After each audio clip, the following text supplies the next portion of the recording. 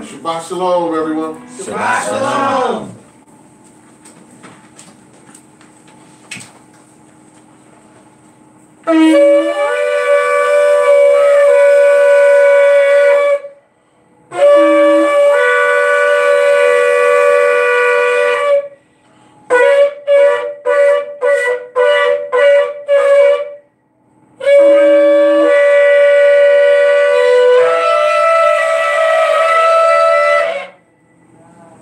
This is a call to prayer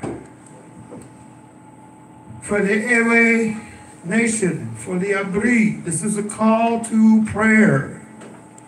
If you are able, stand where you are and face the east, which is the direction of the Kodesh city of Jerusalem, where Yah has placed his name. Hallelujah. Hallel Yahuwah. Hallel Yahuwah. Hallel Yahusha. Hallel Yahusha. Let us prepare our hearts to enter into prayer to make our petitions known to the Most High.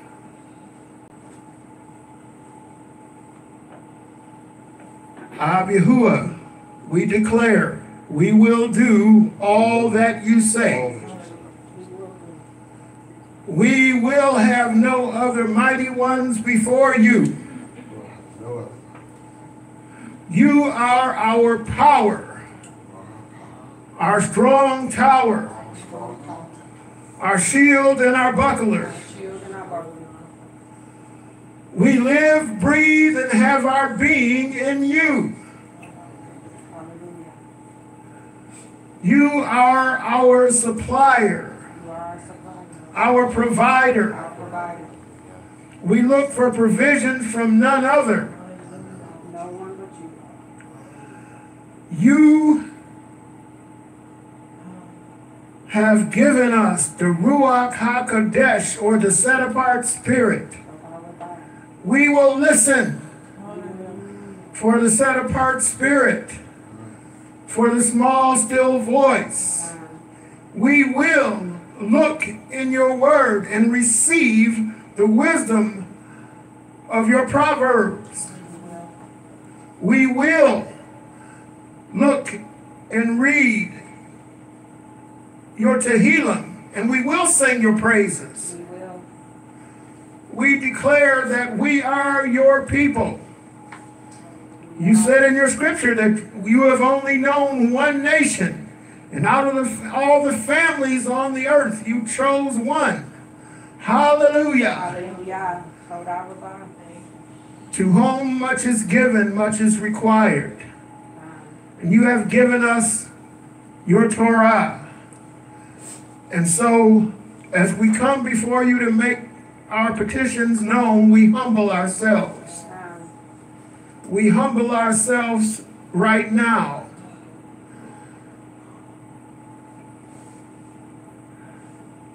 And we praise you. Hallelujah. Hallelujah. You are awesome, perfect in all your ways. Hallelujah. The Shamayim declares your esteem. Hallelujah. And the Eretz your handiwork. Hallelujah. There is none like unto you.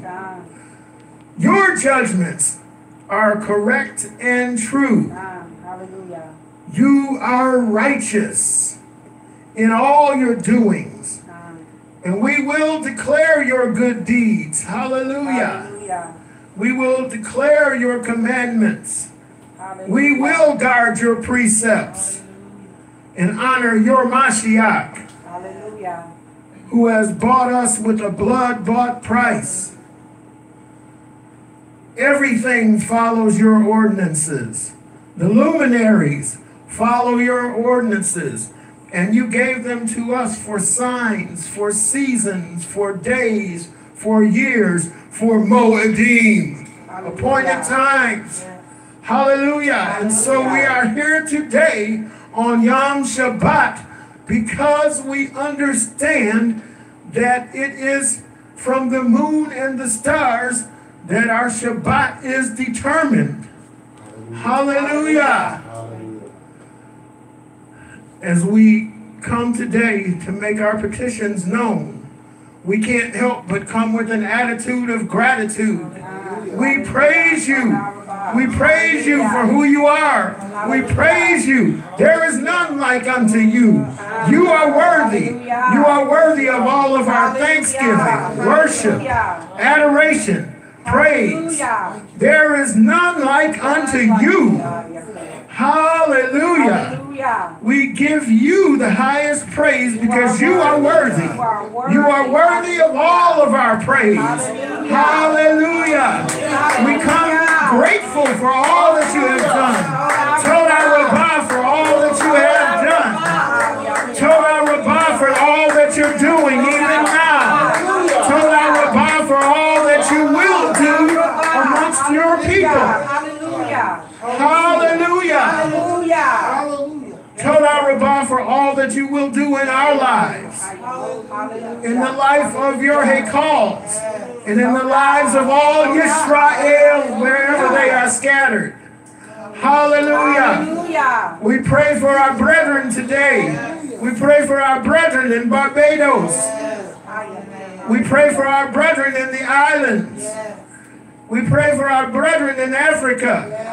We pray for our brethren in the United States and in England and everywhere that your people are scattered. We ask that you would barack them today, those that are keeping your commandments, those that are guarding your precepts, those that are holding to the testimony of Hamashiach, Yahusha.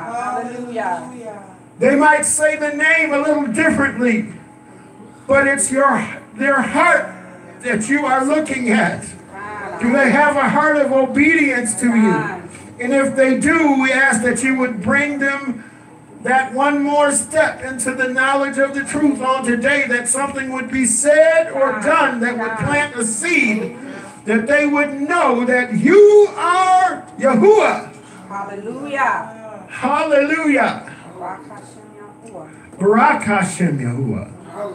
Barak Hashem Yahusha. Hallelujah. Now we ask that your Ruach HaKodesh would move freely amongst your people today. Whatever continent they are on, wherever they are, we ask that the elders would touch and agree right now, and that you would touch your people, heal your people, renew the Ruach, renew a right Ruach within your people, that you would restore your people on today, that you would make your people whole on today, that you would bring unity, that you would bring that both sticks together, both houses together into one. Hallelujah. That you would perform your word on today, Ab Yahuwah. That there would be unity amongst the nation. But how can two walk together unless they be agreed? Bring us into agreement, Ab Yahuwah, in the way that you would have us to walk, according to your will, according to your way, according to your word. Hallelujah. We desire to be a had with Hamashiach as he is a had with you, Ab Yahuwah. Hallelujah. And in that our Ruachs would draw nigh unto you, and that you would draw nigh unto us. You are a spirit, a Ruach, and those that worship you must worship you in Torah and in the Ruach HaKodesh, in spirit, in the Ruach HaKodesh, and in Torah. Psalms 119, 142. Your word is truth. Hallelujah. And so we come today desiring a closer walk with you. We come today asking that you would open up the windows of Shamayim and pour out a baraka on us that we are not able to receive. Hallelujah. We know that you are our provider and there is none other. It's not our jobs. It's not the country that we live in. Hallelujah. It's not anyone but you. We esteem you above all things, our Yahuwah. You are worthy, and you are worthy of all esteem. And your Mashiach, Yahusha, who has bought us with a blood-bought price. It is a debt that we can never repay. We say, Todah Rabbah. Your Lamb is worthy to break the seals and open the books. Hallelujah. We understand that we are in the latter days.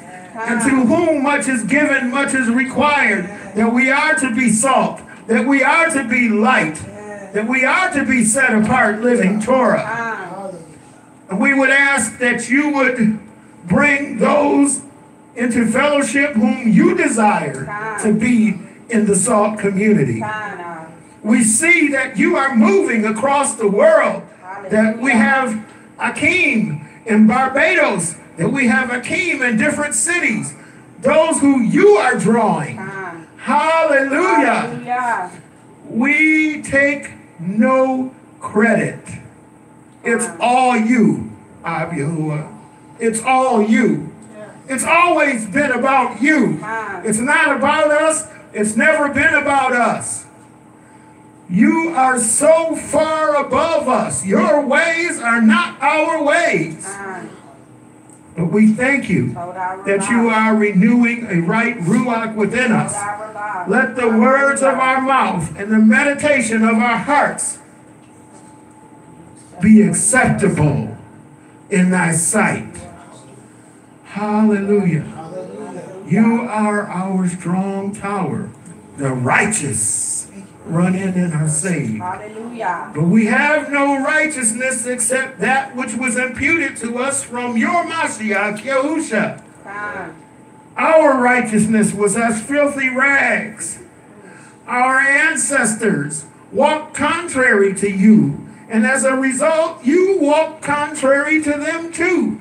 But we say, Todah Rabbah, that you put a time limit on it. Hallelujah. That you said it would be 400 years that we would be in bondage or servitude as bondmen and bondwomen in a nation where they wouldn't respect the old and they would not respect the young and they would speak with a foreign tongue.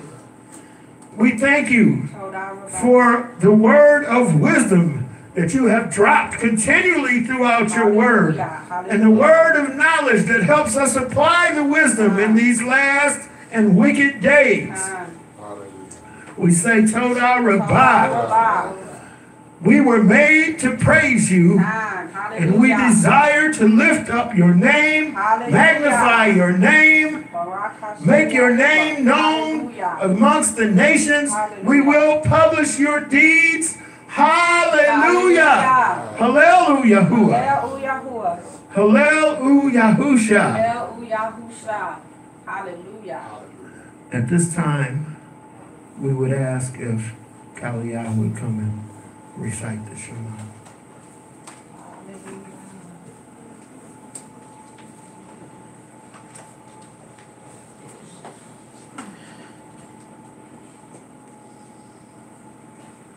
Shabbat shalom. Shabbat shalom. Zion. Hallelujah. Hallelujah.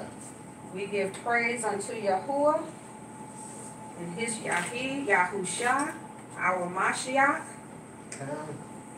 It is truly good to meet at the appointed time with our Elohim. Hallelujah. Our Av. Hallelujah. Hear, O Yasharal, Yahuwah, our Elohim. Yahuwah is high. And you shall love Yahuwah, your Elohim, with all your heart, and with all your being, and with all your might. And these words which I am commanding you today shall be in your heart, and you shall impress them upon your children, and shall speak of them when you sit in your house, and when you walk by the way, and when you lie down, and when you rise up, and shall bind them as a sign on your hand, and they shall be as frontlets between your eyes. And you shall write them on the doorpost of your house and on your gates. Hallelujah. Hallelujah. Let us now prepare our hearts to praise him. We were made to praise him. Scripture says that if we don't praise him, that the rocks will cry out and praise him. Praise is an intimate relationship between you and the Most High. It doesn't matter who else is present. It doesn't matter how you look. If you're making a face, it's a face of joy, because now is the appointed time that we are to come together and to praise him and to make his name known and to thank him. What has he done for you this week? Has he kept you? Has he fed you? Are you clothed? Are you in your right mind? You woke up this morning.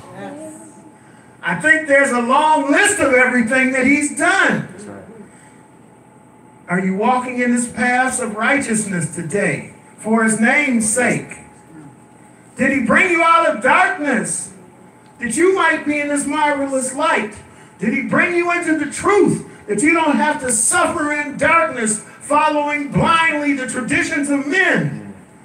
Yes, he did. God, hallelujah. Hallelujah, hallelujah.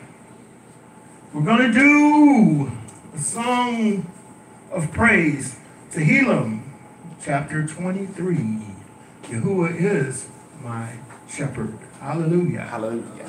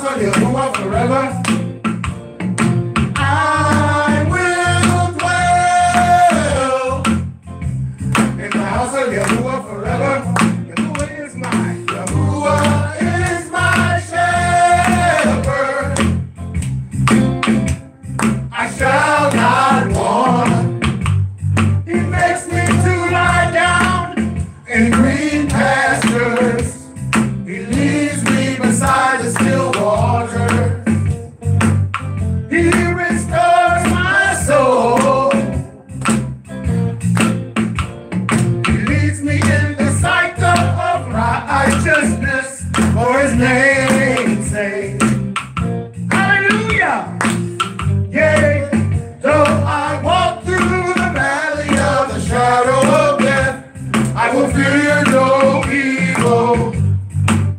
For you are with me, your rod and your staff, they comfort me. You prepare us the table before me in the presence of my enemies. You anoint my head with oil, my cup runs over.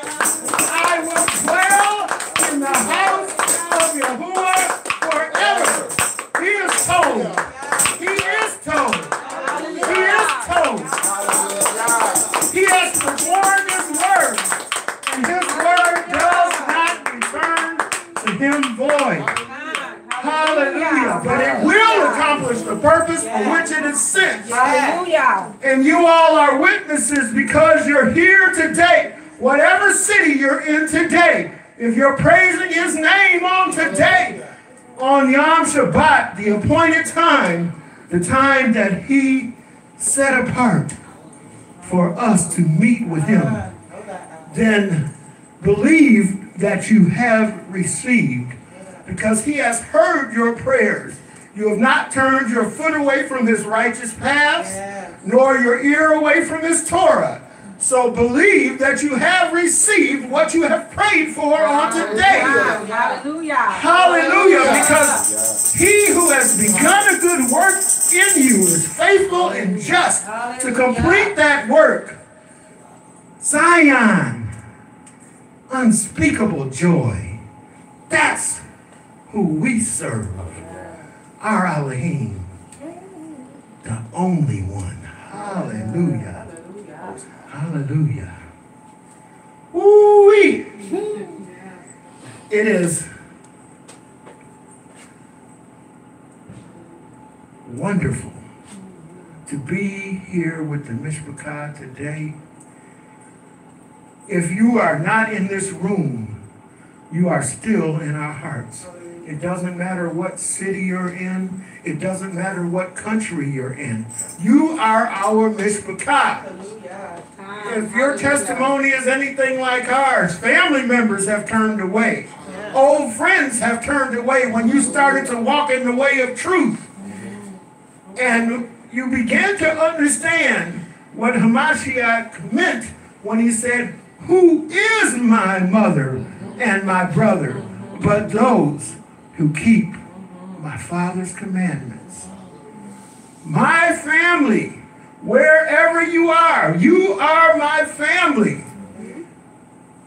And contrary to what the world says, we are our brother's keepers. Hallelujah. If one has, we all have. And the word says that we will overcome by the blood of the Lamb. The blood of the Lamb deals with our sin. And by the word of our testimony. And so we have to have a testimony. That's what we get when we live our lives. We get a testimony because we make some bad decisions. We make some good decisions. From the bad decisions, we gain some wisdom so that we don't keep making the same bad decisions over and over again. And when we get that wisdom, we understand that the fear of Yahuwah is the beginning of wisdom. Hallelujah. So we have to esteem him above all things. Above all things. He said, if you put me first, I will add all these other things unto you. So we don't have to desire the American dream.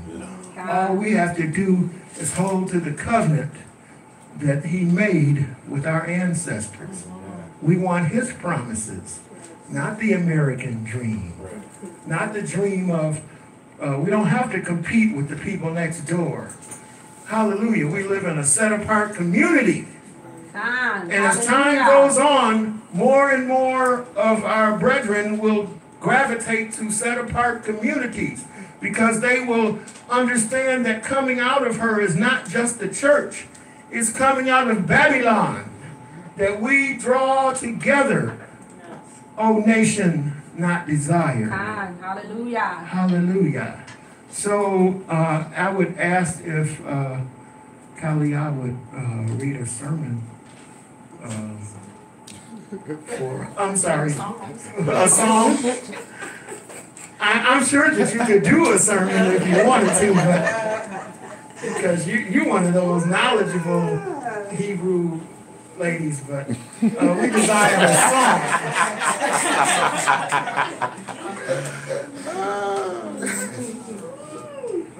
Yeah.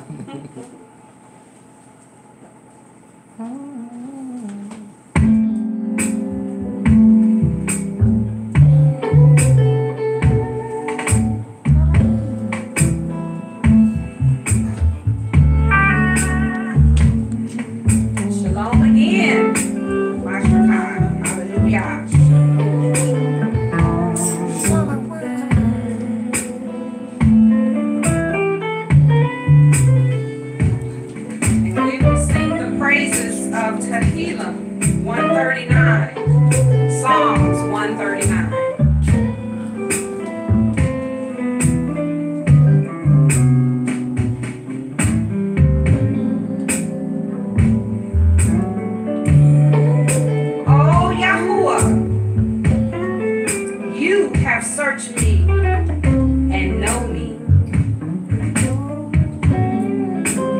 You know my sitting down and my rising up.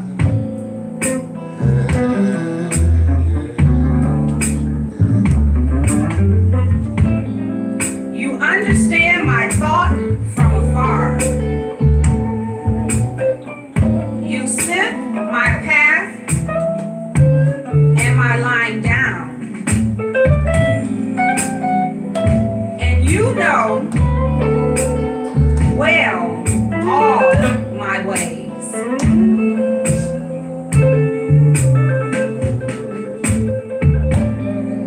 For there is not a word on my tongue,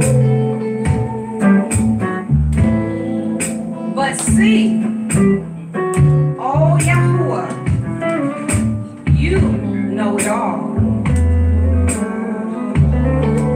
You have closed me in behind and before, and laid your hand upon me.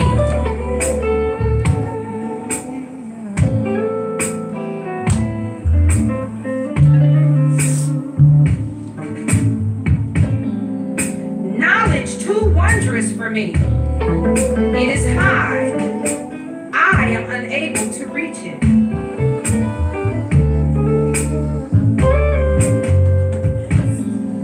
Where would I go from your flock? Or where would I flee from your face? If I go up into the Shamaim, you are there. Hallelujah. If I make my bed in Sheol, see, you are there. I take the wings of the morning. I dwell in the uttermost parts of the sea. There too, your hand would lead me.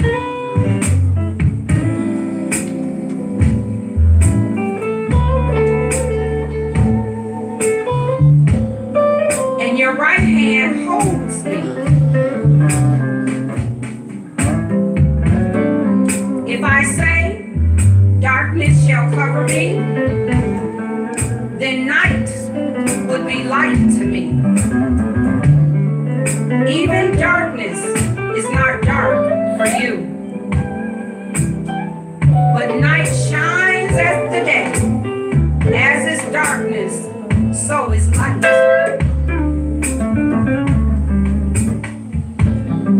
For you possessed my kidneys.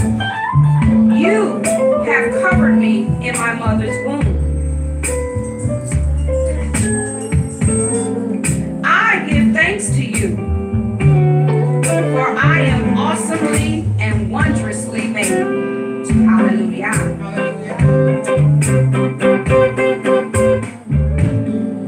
Wondrous are your works, and my being knows it well. My bones were not concealed from you. When I was shaped in a hidden place, knit together in the depths of the arrest, your eyes saw my unformed body, and in your book all of them were written. The days they were formed, while none was among them.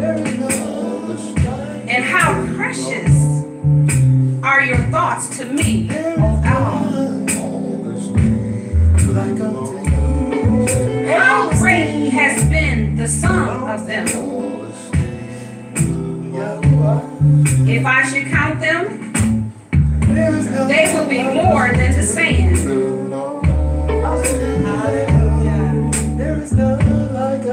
When I wake up, I am still with you. Oh, that you would kill the wrong all alone. Depart from me, therefore, men of bloodshed. They speak evil against you wickedly. Bring your enemies to naught, O Yahuwah. Do I not hate them who hate you? And do I not loathe those who rise up against you? With a complete hatred, I hate them. They have become my enemies. Search me, O all, and know my heart. Try me and know my thoughts. And see if an idolatrous way is in me. All esteem belongs to you. And lead me in the everlasting way. Hallelujah. Sing Yisrael. All esteem belongs to you. Hallelujah. All esteem belongs to you. Yisrael. All esteem belongs. There is none like unto Yisrael. All esteem belongs to you. All esteem. Hallelujah. All esteem belongs. All esteem belongs to our Abba. All esteem belongs to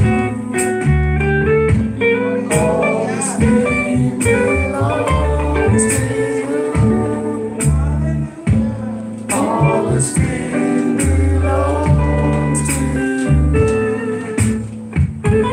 All esteem belongs to you. All esteem belongs to you. Hallelujah. All esteem belongs to you. All esteem belongs to you.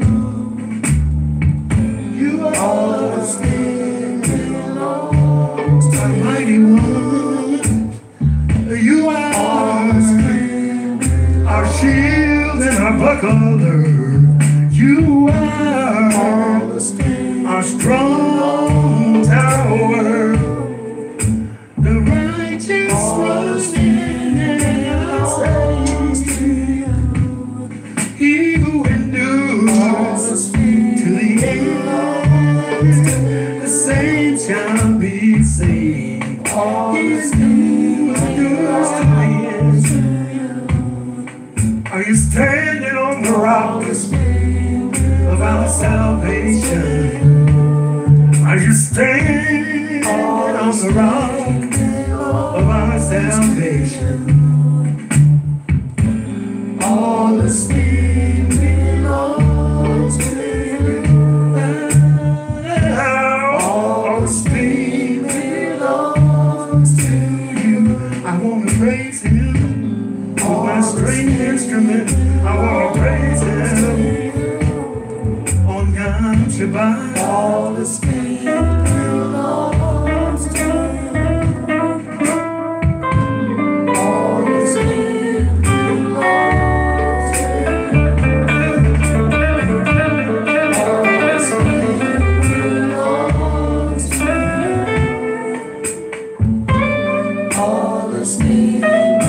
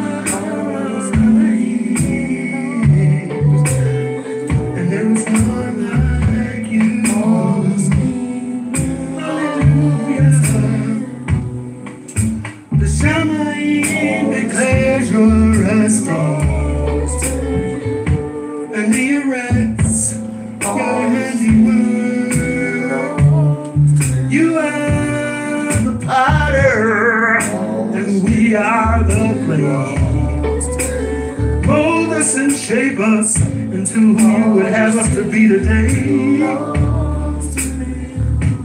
You are the potter, we are the clay. Mold us and shape us into who you would have us to be today. Our arim, yours and yours. Yahusha HaMashiach. Zion. All esteem belongs to you. All esteem belongs to you. All esteem belongs to you. Sing it from your heart. All esteem belongs to you. Hallelujah. Give him a hand. He is worthy. He is worthy of all of our praise. Hallelujah. Let us prepare our hearts to receive the word from his Torah, and our ears to listen attentively to what the Ruach HaKodesh is saying to the called out assemblies on today. Let us prepare our eyes to see the wondrous things that he has done. Hallelujah. Hallelujah. His word is a living word, and it is good for us today. It's told for us today, just as it was told for the playtime when it was spoken. Hallelujah. Hallelujah.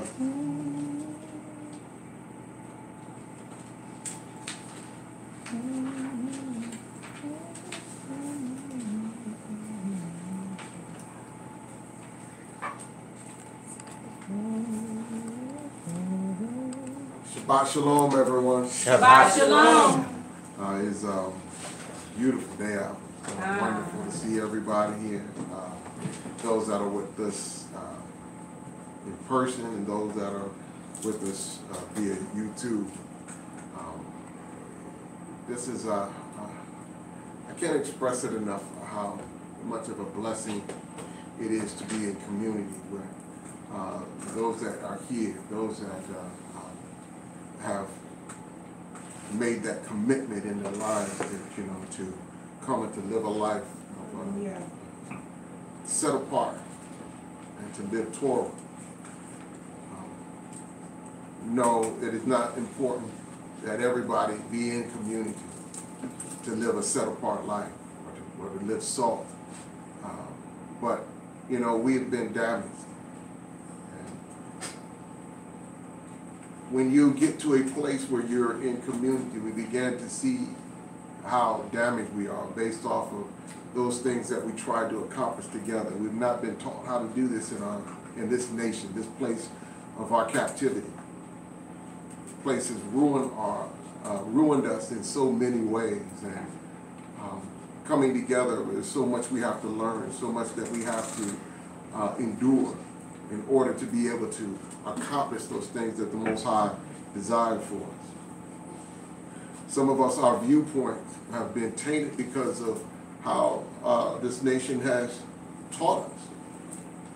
We go to schools, and in those schools they indoctrinate us, and they create an environment where we have ghettos and neighborhoods and places where we struggle to make ends meet. We struggle to be able to grow in the areas that is really important for us to grow, and community gives us that. I mean, to take care of them.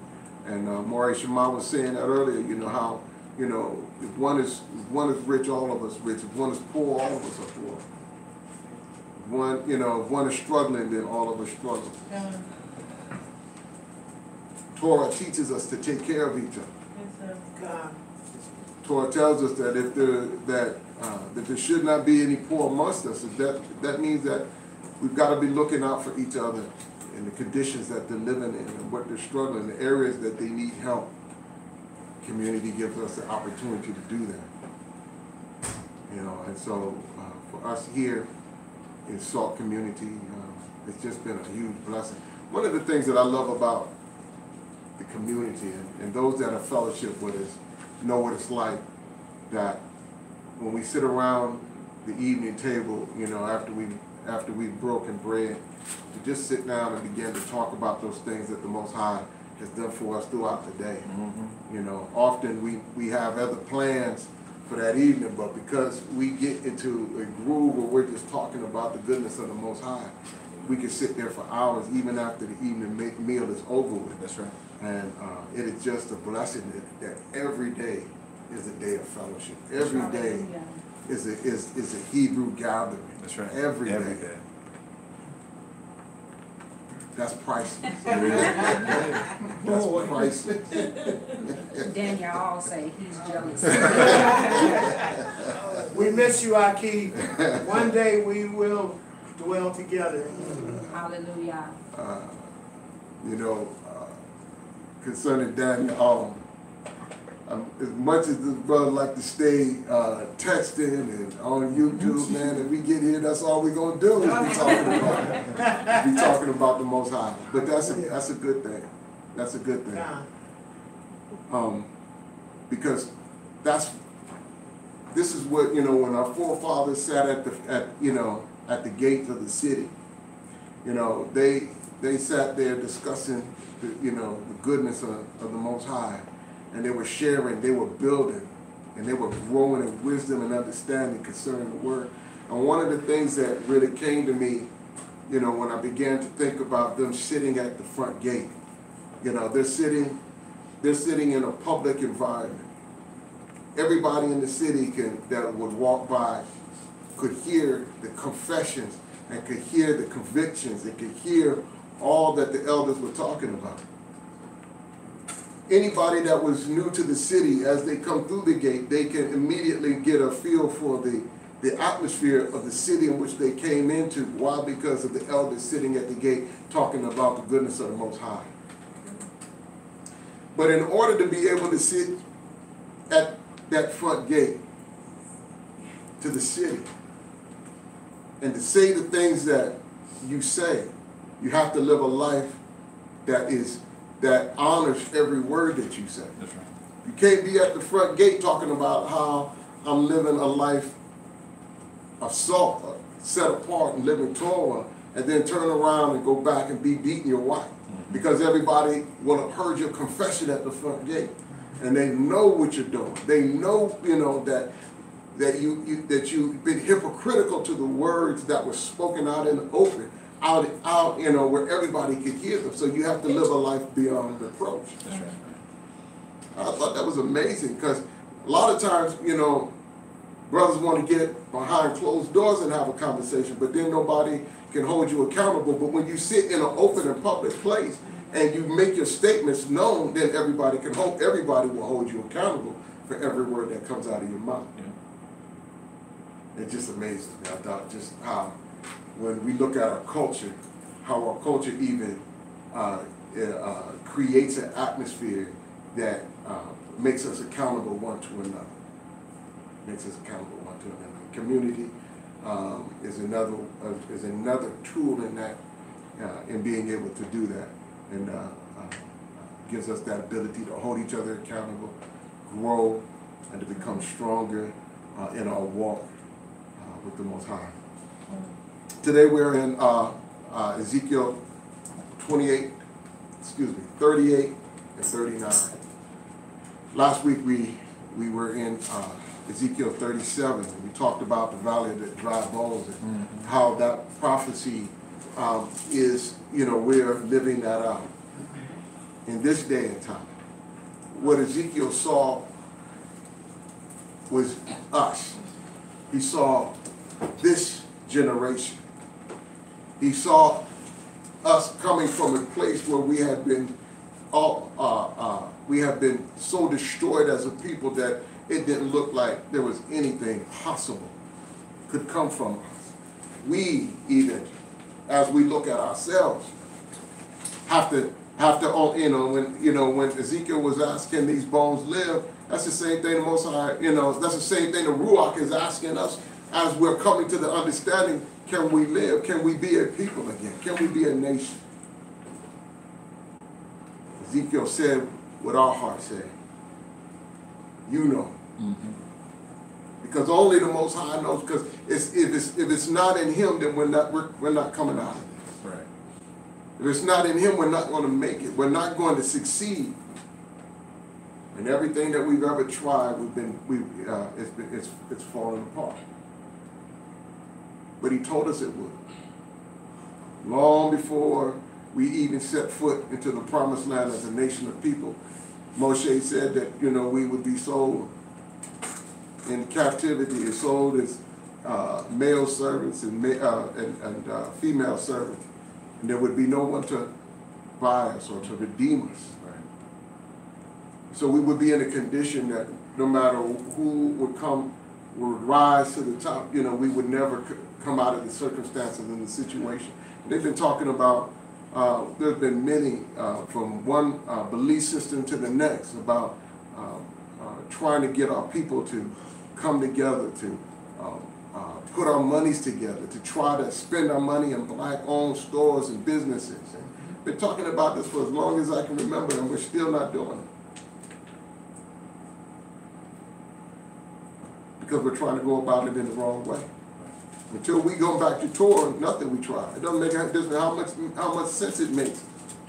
We could have we can have a perfect plan laid out, and we will fail at it until we come back to Torah. If we're not going to live Torah, the Most High is not going to let us accomplish anything. Black Wall Street was an example of that. That was a hugely successful place. But if Torah is not going to be the foundation of that place, then it's going to be brought down. This community, if this community that we're in, if it's not going to be based in Torah, then it's going to fall apart. Yeah. No matter how much success, no matter what resources are given, if we don't build a foundation in Torah, we're not going to make it. Sure. We'll stay that valley of them dry bones, and we'll stay in a place where everybody that looks upon us will say, they're very dry. There ain't nothing, no life, no opportunity, nothing in what I see can accomplish or become anything. Mm-hmm. But Most High said, prophesy to those dry bones. Tell them who they are. Tell them who their Elohim is.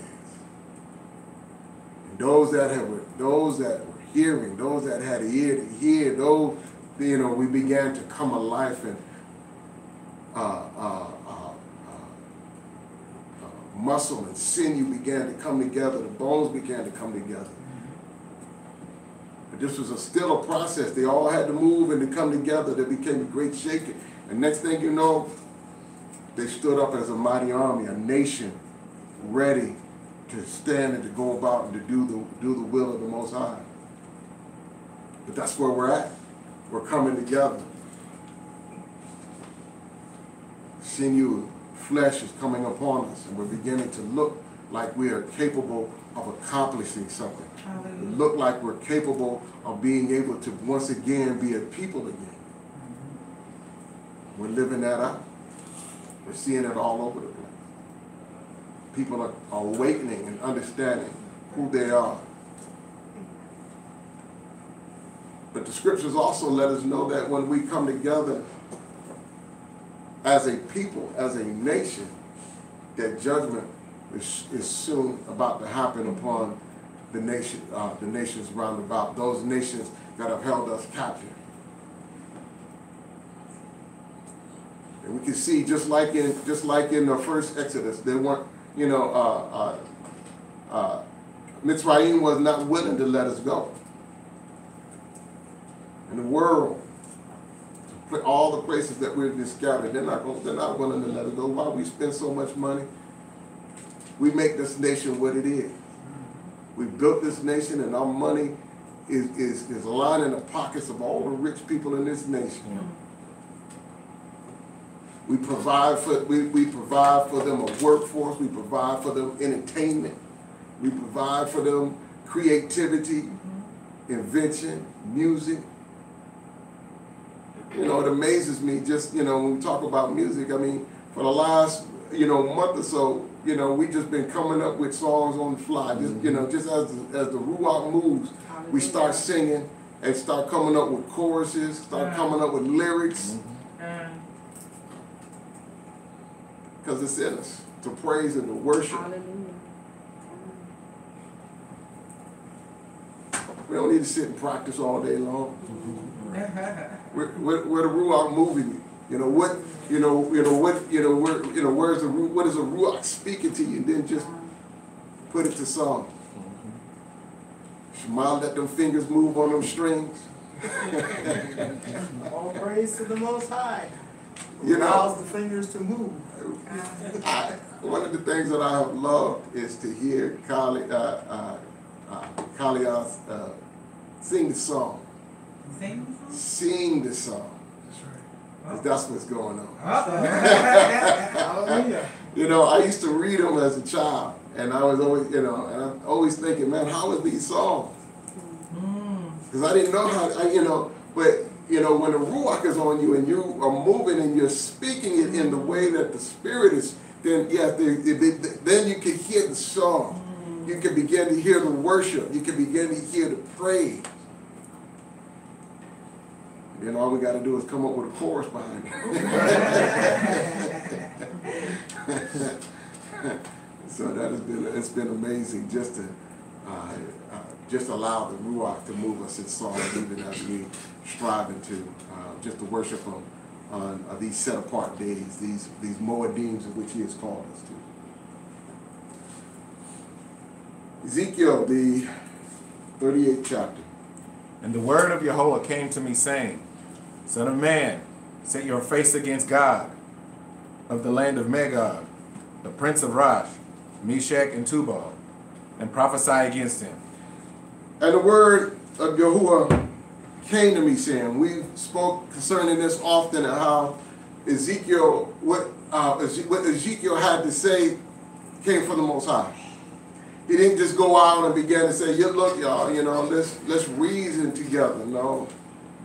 The word of Yahuwah came to him and began to speak through him to give him a word not only for his people, but for the nations round about.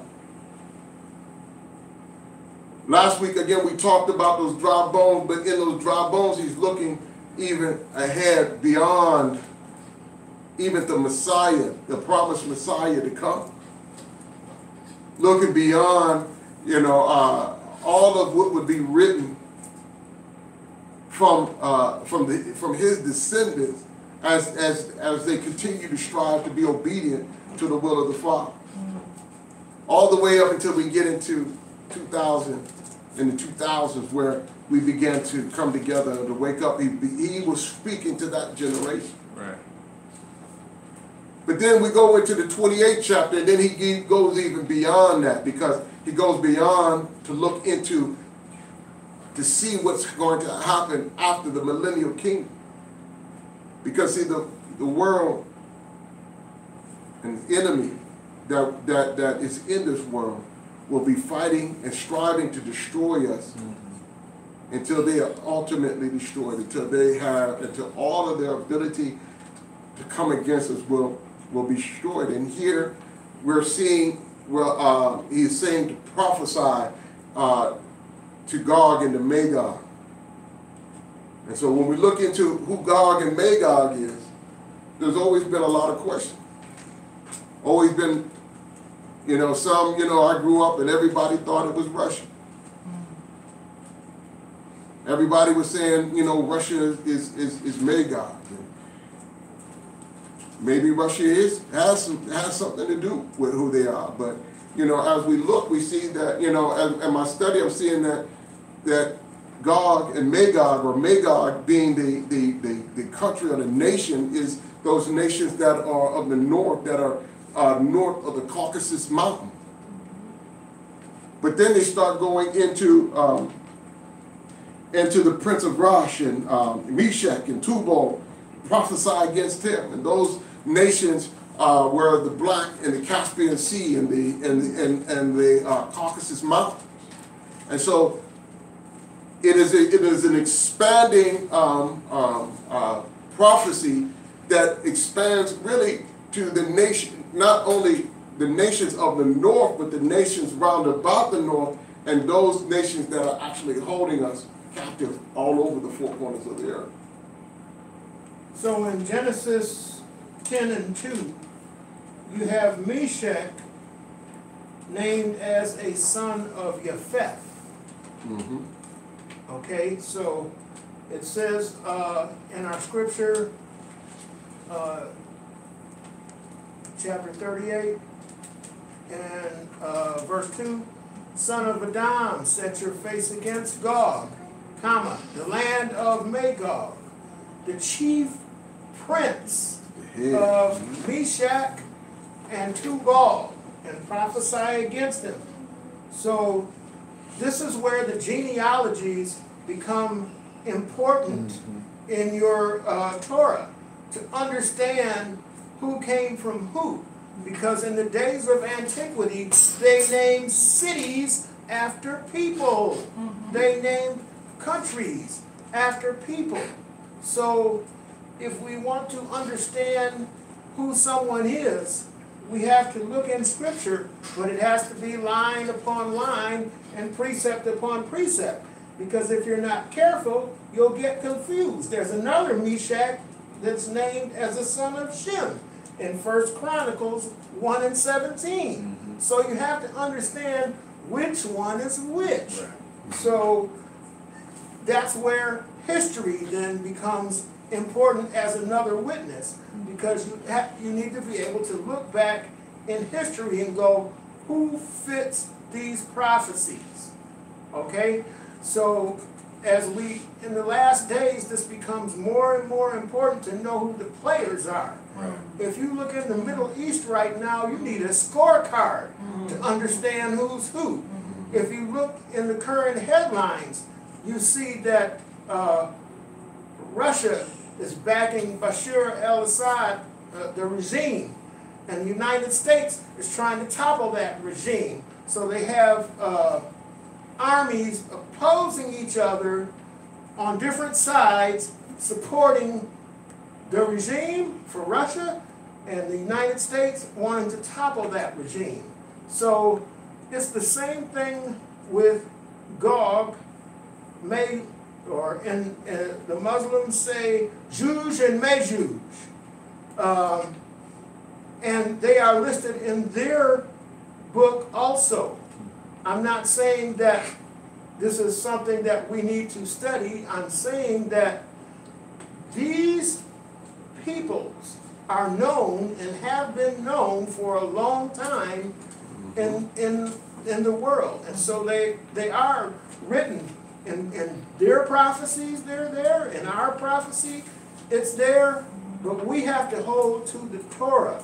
The Torah is what confirms, gives us our confirmation. Okay, so we see in the genealogies that Meshech is named as a son of Japheth.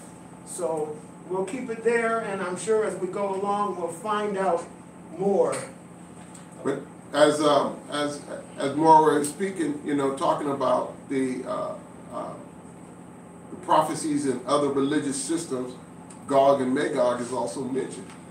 It's also mentioned because these they understand, especially when you go into the Muslim world, they know what Torah says. Okay.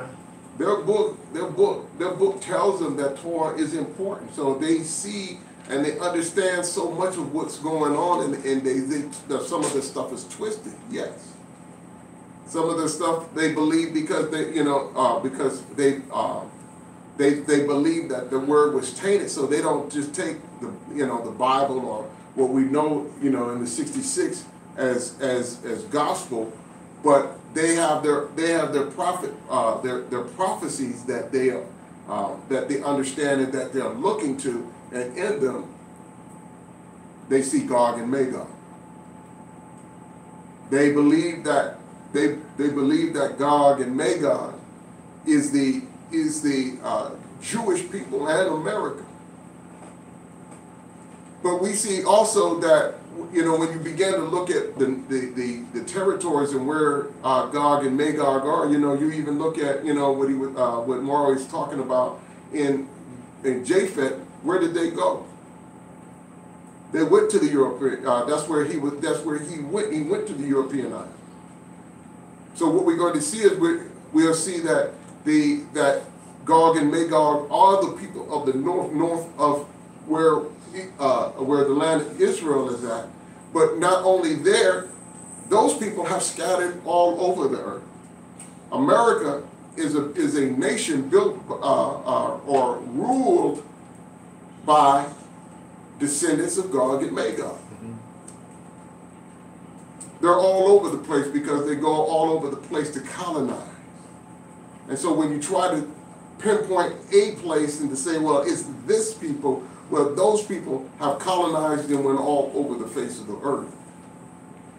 And when they've gone all over the face of the earth, then they're going to draw people from those areas, from those continents, and we'll see in our lesson how they're bringing them together to actually war against Israel in the millennial, at the end of the millennial kingdom. So let's just look for a minute at some of the people that Meshech is said to be the ancestor of. Several nations like the Mosocheni, Illyrians, Georgians. Mm-hmm. Where is the state of Georgia? That's Russia. Yes. Okay. So who else? Caucasians. Mm-hmm. Caucasus Armenians. Mm-hmm. The two most prominent are Mushki of Assyria and Meshech of Greece. It is also believed that the Muscovites, what city does that sound like? Moscow? Muscovites are descended from Meshech. So that nation of Meshech was believed to have originated from the northeast of Asia Minor, particularly the area where Turkey now occupies. That's right. Okay, so when we start to talk about Turkey, we can't ignore the Ottoman Empire. Okay, now in my research, I understand that it says they traveled north and settled in Rosh. Rosh. Mm-hmm. What does that sound like? Mm-hmm. Modern day Russia. Okay, so as Maury said, they integrated with a number of peoples. So there's not like you can put your finger on one area and say these people alone are the descendants, because you've heard a bunch of people mentioned already. So you know that they're integrated within many peoples. So they had a history of trading copper vessels and people as slaves, along with the people of Tubal and Javan. Does that name sound familiar? Javan? It should. It's been in, you read it in your scripture before. So if these names sound foreign to you, begin to look at your genealogies again. Who begat who? And you can kind of see where they originated from. Now, does that tell you where they are now? Not necessarily, because when a people is conquered, then the conquerors begin to mix in other peoples and bring other peoples into that region. So it's not as easy as we might think to put our finger on who is who now. And he not only speaking to the people themselves, but to the governments or the heads of those governments. When he talks about God being the head of that of Magog, the prince of Rosh, the prince or the when you think of Rosh in the scriptures, when you say Rosh Hashanah, mm-hmm. What is that talking about? The head of the year. And so Rosh is talking about a head or the leadership or the governing body, the prince of Rosh, of Meshech and Tubal. So again, we're talking about governments, continents, and states where all of these people, when this war or when this threat comes before Israel, it's not going to be just 100,000 men combing through the mountains. It's going to be nations of armies surrounding about Israel, and this is what we'll see in the story as they go in. But the Most High has prophesied beforehand what is going to happen, because He always lets us know before, because we need to pay attention to understand, because He's letting you know that when you see these things happen and you see His prophecies come true, you'll know that I am Yahuwah. He's saying it over again. And so as He's woken us up, we know who is waking us up. We know why we're coming to this understanding according to chapter 37, because Yahuwah has already told us. He's already prophesied it. He's already given it to the prophet to tell the people that we would be in a condition where nobody believed we would come, be anything, and then we would all of a sudden begin to rise in the last day. Continue. Go ahead. Just a little more. Here it lists Gog's allies, which is Meshech and Tubal, were 7th century kingdoms in central Anatolia, north of Israel. Persia towards east. Cush, Ethiopia, and Put, Libya. So they're going to be drawing even African nations in. So what we're looking at, and I'll let you finish it, but what we're looking at is a confederacy of nations, as because Revelation lets us know that in the end, when Satan is released for a little while, he is going to deceive the world again, and these nations are going to come up against Israel, and they're going to surround Israel well into the mountains. But the Most High's got a plan. Continue. Go ahead. Gomer is the Cimmerians, a nomadic people north of the Black Sea, and Beth Togarmah was on the border of Tubal. So we have Persia, Russia. Who else did you say? Cush. Libya, Put. So it's not any one nation that's mentioned as confederate against us, but many nations. So you can see how Scripture would then talk about after the battle, blood as high as the horse's bridle. Not to mention, we haven't even talked about China. We haven't even talked about the Philippines. We haven't talked about who's Rocket Man? What country is he? North Korea. We haven't talked about. We haven't talked about a lot of these other nations. So. But we see a pattern here. Yes. The sons of Japheth and the sons of Ham coming against the sons of Shem. So, just for clarity, it's interesting to note that in modern day Russia, most of them are Orthodox Christians. Okay? We're talking about Orthodox Christians in modern day Russia. But there is a contingent in that country that are Muslims. But who's their leader? Putin. His mother was an Orthodox Christian. Gave him a gold cross, which he still wears around his neck. So, it's not as easy as you might think to understand what's going on. But Daniel mentions Psalms 83, because when we talked about that the nations were confederate. Let's go and read Psalms 83 for a minute.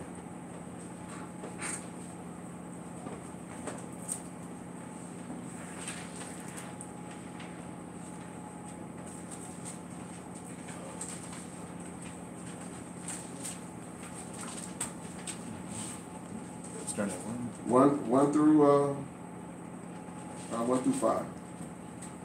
O Elohim, do not remain silent.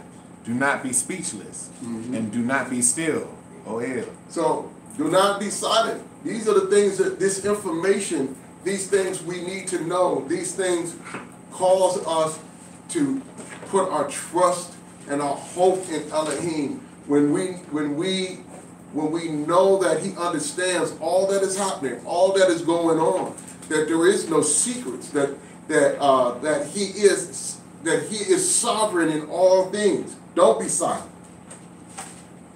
For look, your enemies make an uproar, and those hating you have lifted up their head. Those hating you have left the enemies. And we know that the enemies, every nation has placed itself as an enemy of the Most High. And how can we say that? Because all of the nations have taken His children and they've held them captive. All of the nations have abused, all of the nations have come together, and we'll see, to destroy us as a people. Continue. They craftily plot against your people and conspire against your treasured ones. So they craftily come against your people and they conspire. So when all of the nations come and they sit in their big meetings, what is that big meeting place they have with all the nations? The United Nations. And all of these big things, what they plot against us. Why? Because they know that the only way that they can stay in the powers, or that they can continue to do the things that they do, they have to keep hidden the true identity of the people that have been chosen by the Most High. Continue. They have said, come and let us wipe them out as a nation. Let's wipe them out as a nation. And let the name of Yisrael be remembered no more. They do that, then they can run the world. They can go around and they can do their human sacrifices. They can go and involve themselves in pedophilia and homosexuality and all the sins that are talked about that go against the Most High. All of the abominations that go against Torah. They want to practice and they want to do it, so they craftily try to destroy and to keep us down. Read that last line again. And come and let us wipe them out as a nation, and let the name of Yisrael be remembered no more. Let the name of the church be remembered no more. The name of Yisrael. Oh, so it's not talking about the church. Right. There's no replacement theology in that, is there? No. He's still talking about His people and His nation. That's right. So we have to read between the lines when we read this and understand that the kingdom, that the people that the Most High have chosen have not changed over the centuries. Right. We're still the same people that He chose. But hallelujah, He's beginning to make us aware of who we are. That's right. He's waking us up so that we can be ahad in these last days. Next verse. For they have conspired together with one heart. One heart. They're all in agreement. They're not arguing. They're not warring, saying, you know what, we don't want to be involved, you're doing too much. In the United States, then, they didn't rape and pillage and beat them. No, y'all want y'all be nicer to them. No, ain't nobody speaking up for us. Because they come together with one heart. That's right. They know that even if they don't want to physically do it, they don't want to get involved in not. Why? Because of the mighty ones they follow. These are the enemies of the Most High. And so they're going to conspire together to destroy us as a nation, as a people, to wipe out Yisrael, and they're doing it all with one heart, one purpose. And it's been going on since forever, but if you look at, because they try to, try to take our place, and, the Germans, they conspired. But okay, well, once the world found out what was going on, the world came to your aid. You know, the world didn't join on the bandwagon of Germany and yeah, let's continue to persecute these people. No, they came to your aid. It was a world war, wasn't it? That's right. It was a war. They came to your aid. But who's coming to the aid of Yisrael? Exactly. Of true Israel? Exactly. Nobody. Nobody speaks up. Matter of fact, they know. That's why when other countries come to the United States, they don't get mistreated as minorities in this country, because they come with a country that is backing them. Japanese Americans don't have to have somebody in office in order for them to experience rights and pleasures in this nation. Right. They don't have to have anybody in government and the higher ups and in Congress that are supporting them, that are speaking for them. Mm-hmm. Because what's speaking for them?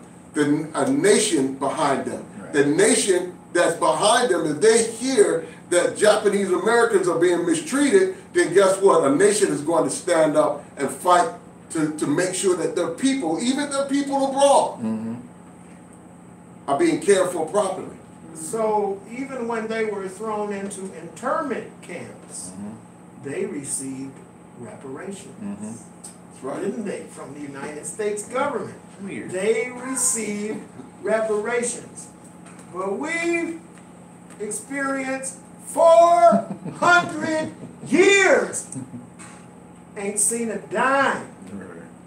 Ain't seen 40 acres until we bought it ourselves. Ain't seen a mule from the government. Right. So we see that these nations are all conspiring together with one heart. The last verse. They have made a covenant against you. And they've made a covenant. A what? A covenant. Oh, well, wait a minute. There can't be a covenant without what? Blood. Yeah. So they're spilling somebody's blood. Innocent blood.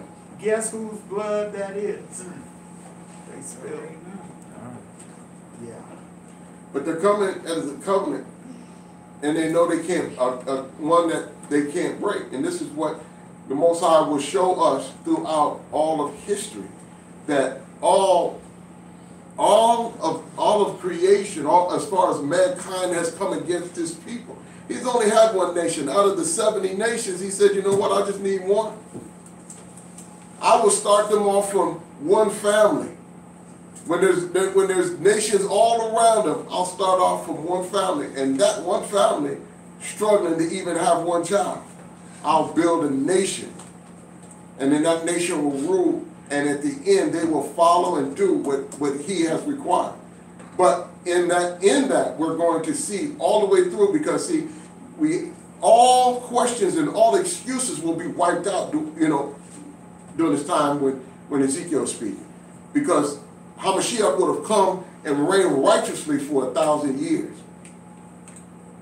So if he comes and reigns righteously for 1,000 years, what excuse will you have to say that, well, we just didn't know what righteous rule looked like, and that's why we came against him? No, you'll know exactly what it looked like. And you'll still rise up and try to overcome the Most High's chosen people, Gog and Magog, and all the nations of the four corners of the earth. So understanding that their covenant wasn't with the Most High. Right. Their covenant was with each other. That's right. Against us. That's right. Okay? So we don't want to get that twisted. They have come together with the sole purpose in mind of cutting us off from being a nation. And that's the history that we've been experiencing for the past 400 years or more. Pick up where we at, third chapter. Your third verse. Third verse, yeah, third verse. And you shall say, thus says the Master Yehovah. We're back in Ezekiel, for those that are following, back Ezekiel 38, chapter, third verse. And you shall say, thus says the Master Yehovah, See, I am against you, O Gog, the prince of Rosh, Meshech and Tubal.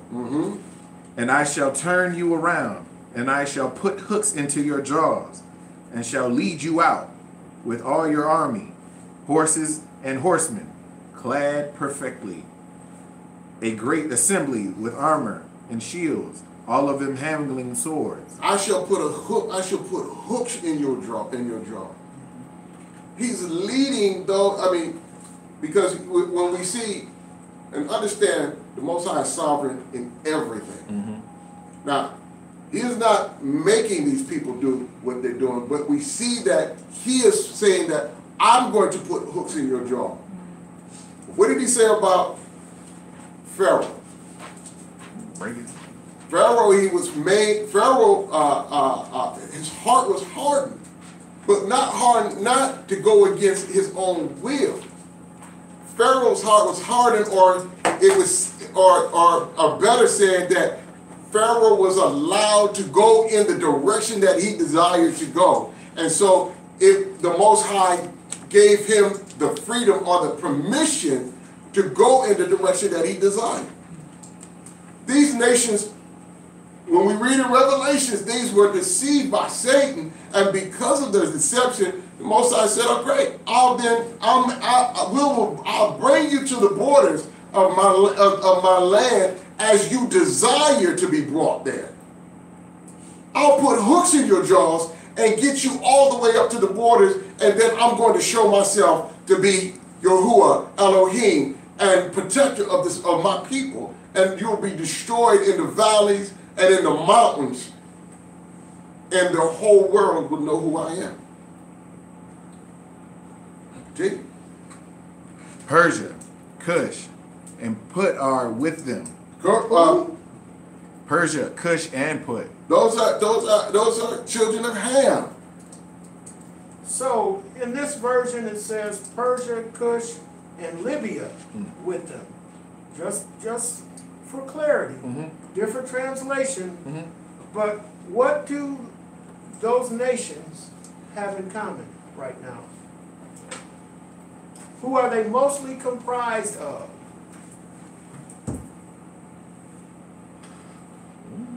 Muslims. Okay. They are mostly comprised of Muslims. Oh, and Tubal, Meshech and Tubal, they have a history and they're known for human slavery. They have a history for human slavery. And so we just again to show the mindset of the people that are involved, or the nations that are involved in this. Okay. All of them with shield and helmet, Gomer and all its bands, the house of Togarmah from the far north, and Togarmah from the far north, and all its bands, many peoples with you. So again, expanding that list of nations so that we can understand that this is not just one single nation.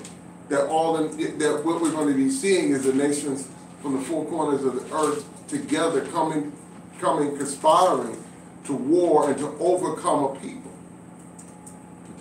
Be ready, prepare yourself, you and all your assemblies that are assembled unto you, and you shall be a guard for them.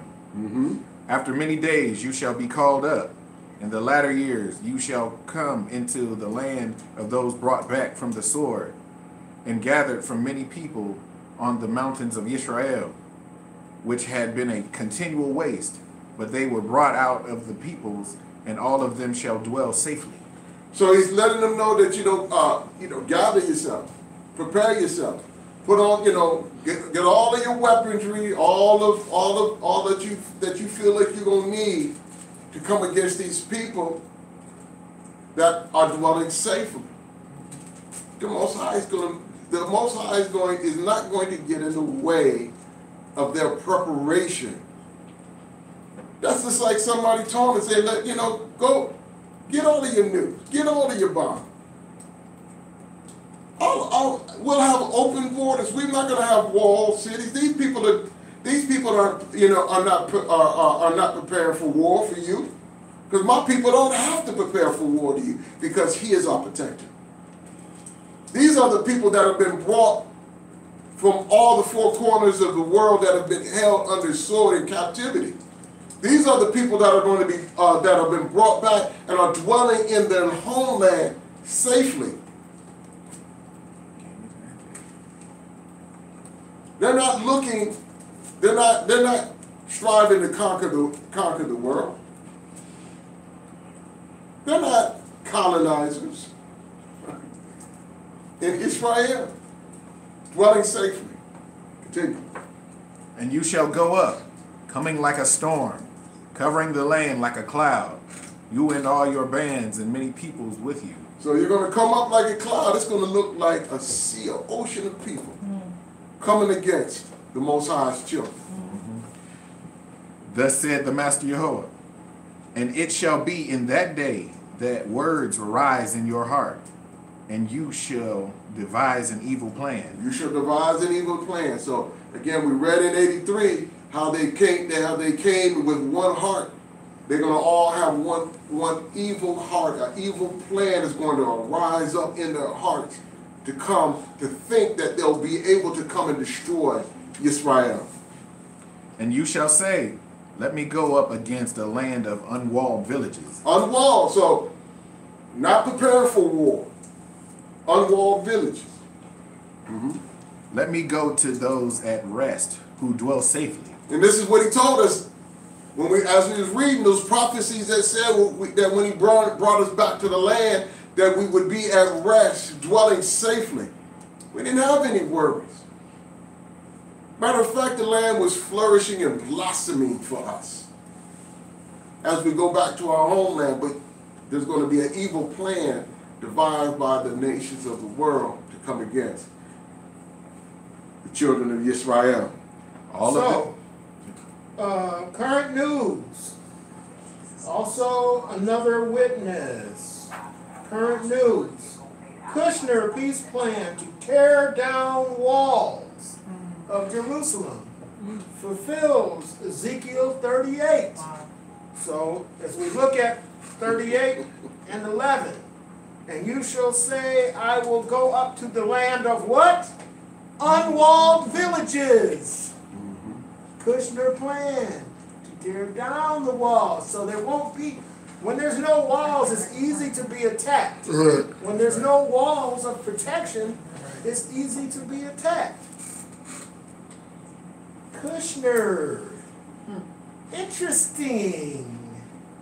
Lives in the building with the address 666 in New York that he paid way too much money for. Y'all know who that is? Jared Kushner. Jared Kushner. Son-in-law of the president. That's right. Son, and I think he's a Jew as well. yes, he is. Yes, he is. Who may represent? And they call his father, they're liking his father to King Cyrus. But while he's being likened to King Cyrus, he's given the job of making peace in the Middle East to his Jewish son-in-law, who plans to tear down the walls of Jerusalem. But when you start to look into his background, you start to wonder who he is on the end stage of players, because nobody's ever been able to bring a peace to the Middle East. So why is it that he paid all those billions to have the address 666? Wow. We'll put that on the shelf. Continue. All of them dwelling without walls, and having neither bars nor gates, to take plunder, and to take booty, to stretch out your hand against the waste places, and are again inhabited. So their plan is to come in and bring destruction, and then to take the wealth that the Most High is providing for us. Because we have learned that when we leave our captivity, what are we going to be leaving with? Riches. That's right. We're going to be leaving with great riches and spoil. Just like we left in the first captivity, they left with the riches of Mitzrayim. We're going to leave with even greater riches. And then to a homeland that is blossoming for us. Yeah. They're going to think, well, we got to go in and get all of that back. They've been ruling for 1,000 years. We got to go in and we're going to go in and destroy. They're not even going to be ready. They ain't building no walls. They ain't got no gates up. We won't be locking our doors. Everything will be peace. We'll be dwelling in safety. In shalom. Peace and safety. Peace and safety. Peace and safety. For when they cry, peace and safety, sudden destruction shall come upon them. Hello? Where we at? The end of 12. Acquiring livestock and goods, who dwell in the middle of the land. Sheba and Dedan and the merchants of Tarshish, and all their young lions shall say to you, have you come to take plunder? Have you gathered your army to take booty, to bear away silver and gold, to take away livestock and goods? So it's going to be questioned. The roundabout nations are going to ask, have you come to destroy these people? Continue. To take great plunder? Therefore, son of man, prophesy, and you shall say to God, thus saith the Master Jehovah, in that day when my people Yisrael dwell safely, would you not know?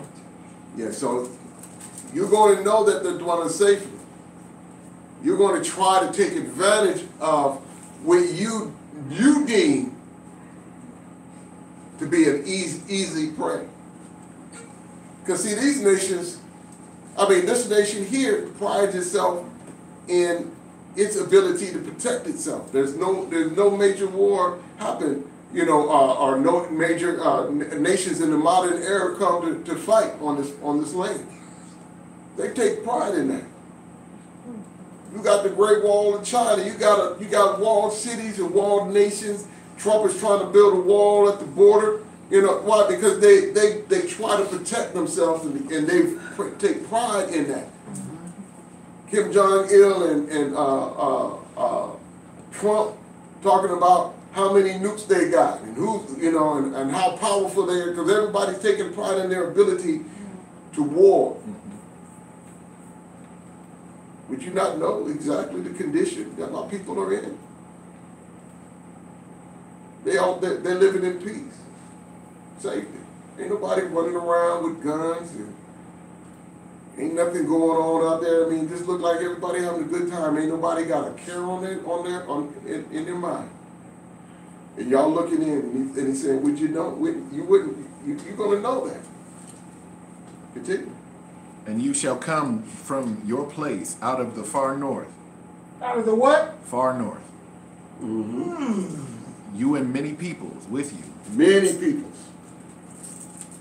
All of them riding on horses. Now, riding on horses are always a sign for military strength and might. So they're going to come with all of their military strength, all of their powers to be able to take over Yisrael. Continue. A greater. Wait a second. Let's look back in history a little bit. There was a legend attached to Gog and Magog by the time of the Roman period, that the gates of Alexander were erected by Alexander the Great to repel the tribe. Romanized Jewish historian Josephus knew them as the nation descended from Magog, the Japhetite. So Josephus was saying that they're that Magog descended from the Japhetite, as in Genesis, and explained them to be the Scythians. Okay, so we've heard Japheth before, we've heard Scythians before, So what does he go on to say? That they became an apocalyptic horde, and throughout the medieval period, variously identified as Huns, Khazars, Mongols, That's right. Turanians, or other nomads. Okay, so there's a witness from Josephus. Where at in Josephus are you reading from? I'm not reading from Josephus. This is another article, so I would have to find it What's the in title of the article? Gog and Magog. That's the title of the article. Gog and Magog. Who is it by? Let's see if they give a name. Wikipedia. It's on Wikipedia. The Wikipedia.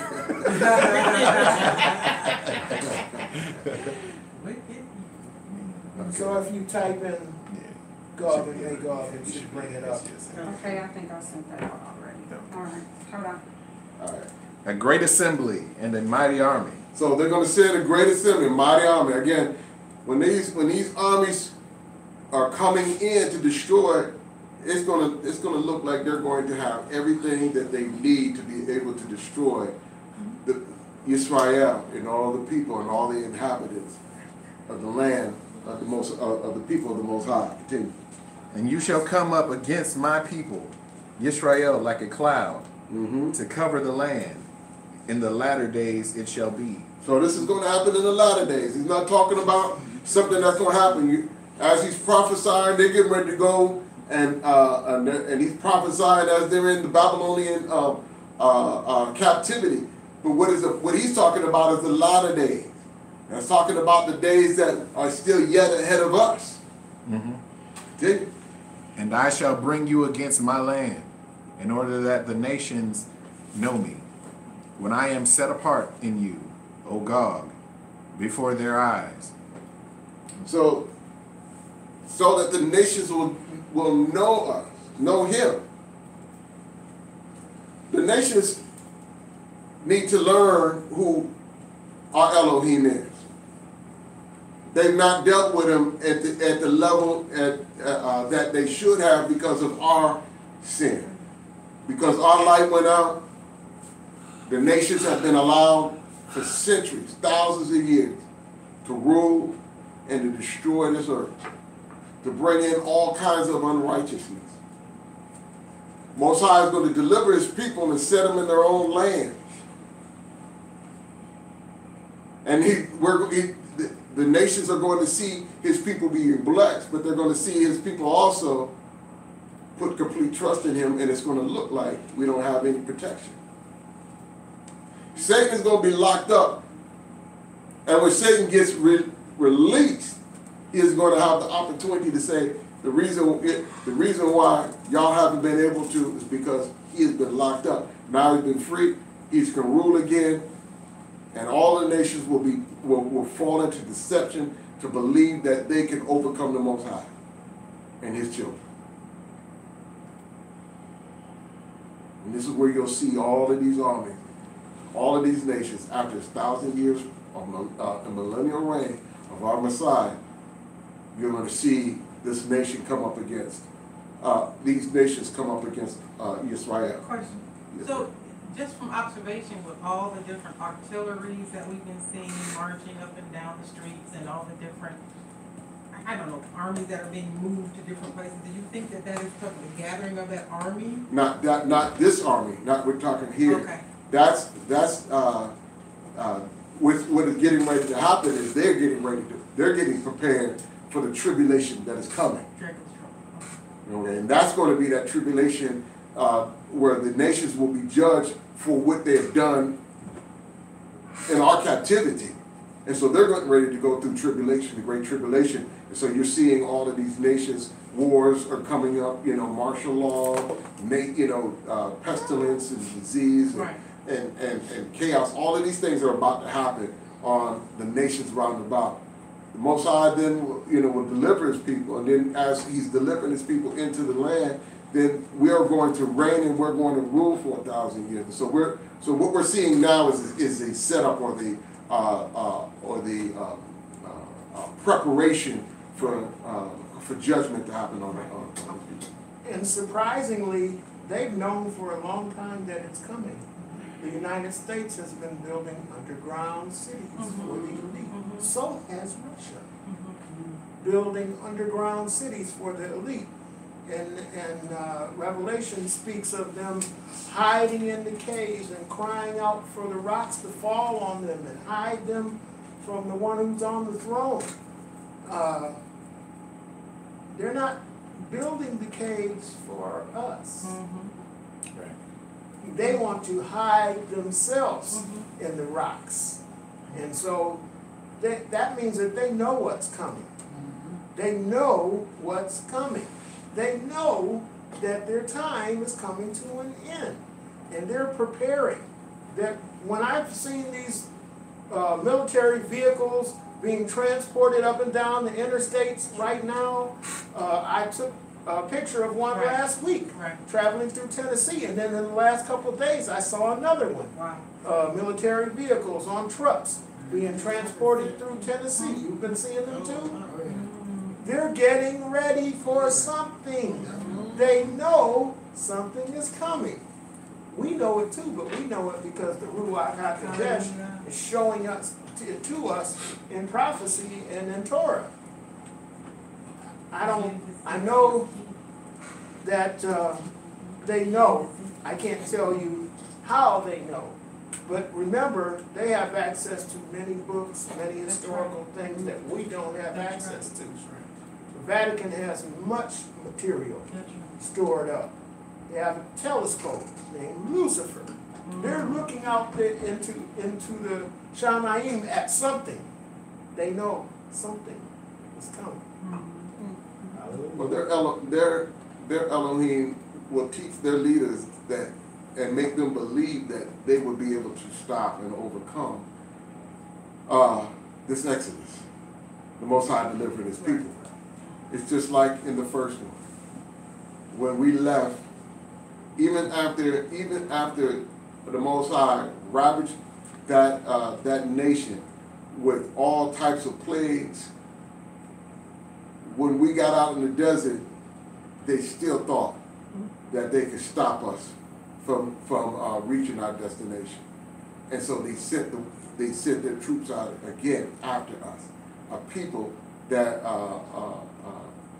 weren't warlike. We didn't leave with a bunch of weapons and things. We left with our poor, our children, our women, out into a desert. And they sent their army to come out to destroy and to bring us back. So their belief system, the mighty ones they follow, deceived them to make them believe that they can overcome us as a people. Most High ain't gonna let that happen. Hallelujah. Just like he didn't let it happen then, he ain't gonna let it happen now. So they can prepare all they want. They're not going to be able to stop us from getting to to get into our homeland. Okay. All right.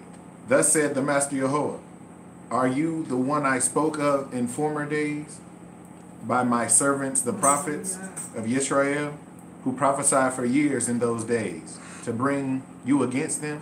Most High always lets our prophets know beforehand of all that is getting ready to happen. This is how we know that he is faithful. We don't, this is not blind faith. We don't follow blind faith. All of this has been told to us by our prophets many thousands of years beforehand. Blind faith is something that nobody know nothing about, no ideas, nothing. Everything that we're getting ready to go through, we've seen before, and it's repeating again, and it's been prophesied to happen. All we got to do is believe. It ain't blind faith. I'm walking by sight. I see all, I understand fully what's about to happen, not in the little details, but I know the Most High is getting ready to deliver us out of 400 years of captivity. God. Why? Because he said he was going to do it. And then he gave us a precursor of what that's going to look like when he set our people free from Mitzrayim. So I know what's getting ready to happen. I know that they ain't going to like it. I know that the Most High is going to have to judge them. Why? Because he judged Mitzrayim. It's just happening all over again. Just cyclical. Because I sure was going to get it wrong.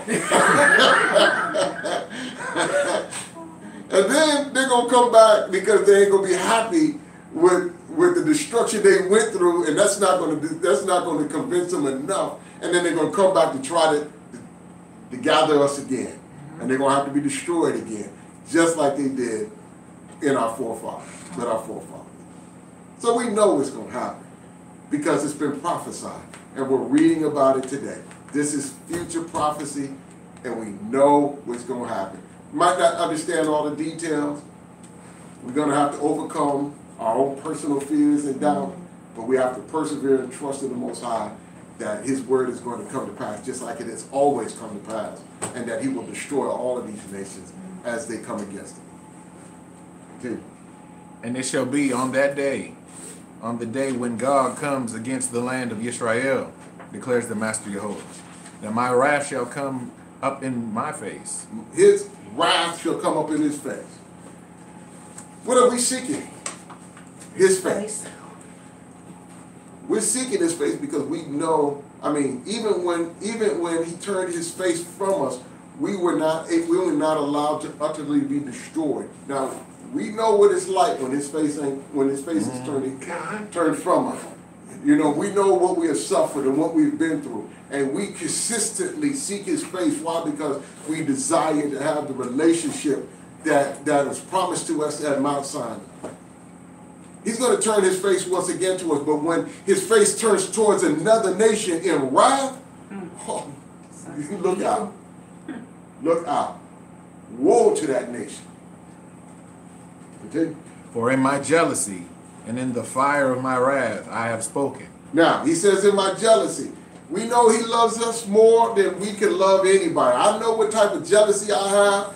If another man come up against my wife or my daughter or any of my family, the Most High's jealousy is far greater than mine. You coming against his people, and you bringing everything you got to come in and destroy his people, and to take from them what he has provided and promised us. Understand what you're doing. You're coming in to make the Most High look like he's nothing. Like he can't follow through. Like he ain't the Most High. Like he's just some weakling, doing a couple of magic tricks. So the Most High said, in my wrath, out of my jealousy, I'm going to deal with you. Because not only are you coming against his people, but you're coming against his very word, his very promises, the covenant that he has made with him. You're standing against him and all of that to make him look like he is not who he said he is. For in my jealousy and in the fire of my wrath I have spoken. On that day there shall be a great shaking in the land of Israel. Oh, when he get upset, the whole earth gonna shake. Where is this shaking going on? Yisrael. In Yisrael. Not heaven? Love. So, What did you think I Not heaven? Oh. so that the fish of the sea and the birds of the heavens and the beasts of the field and all the creeping creatures that creep on the earth and all men who are on the face of the earth shall shake at my presence. So he letting you know, all of creation gonna know that he getting ready to respond to what is about to happen. It ain't gonna be no secret. It ain't gonna be somebody sitting up under some shade tree trying to figure out,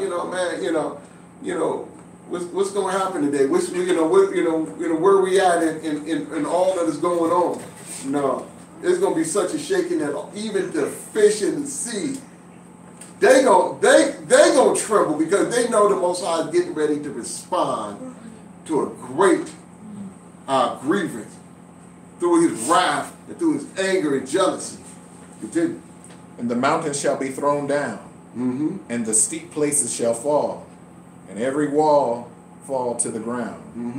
And I shall call for a sword against Gog on all my mountains, declares the Master. I'm going to call for a sword. I'm going to call for destruction of God, that leader that's leading all of these nations to destroy Israel. I'm going to cause a sword to come upon them. Destruction is what he's talking about. Continue. The sword of each one being against his brother. Oh, my people ain't going to have to run through the mountains looking for you. I'm going to cause all of these armies and all of these nations, I'm going to cause y'all to kill each other. They're going to gather thinking that they're going to come into Israel and to destroy his people. And he's going to say, no, I'm going to act in such a way that you are going to destroy yourself. The sword is going to come against, and y'all going to be killing each other. And I shall judge him with pestilence and blood. Pestilence and blood, they're going to come healthy and get riddled with disease. And riddled with issues, causing fear, causing mental instabilities, physical instability. Continue. And rain down flooding rain and hailstones. The very elements gonna come against you. Hail, flooding rain, mudslides, all kinds of calamities gonna fall upon y'all as y'all think y'all gonna march against his people. Fire and sulfur. Sodom and Gomorrah. It's gonna be a mess. It's gonna be a mess. You're right, it's gonna be a mess. They're gonna think they ain't gonna know what happened. All hell gonna break out. As far as they're concerned. On him and on his bands and on the many peoples who are with him. Not just Gog. Yeah, you led them here. But everybody you led here gonna have to deal with this. Everybody you brought with you gonna have to suffer all of what is going on. Continue. And I shall exalt myself and set myself apart, and I shall be known in the eyes of many nations. Most I'm gonna exalt myself. When I get down, y'all gonna all be worshiping. You're gonna be crying up, saying that he is the Most High. That he is Elohim. If they're able to even cry out. Because there's going to be dissension. There's going to be those that are going to recognize early. Wait a minute. We're coming against the true and living God. And then there's going to be those that are late bloom coming in and saying, what are you doing? What are you saying? And cutting throats and cutting heads.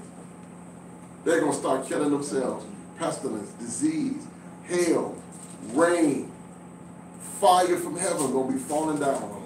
It's going to be complete chaos to all of these nations that have even thought that they may come in and destroy the Most High's children. Those that are down there living in peace, safety, no walls, ain't locking their doors. All of this great wealth and all of this great beauty. Okay?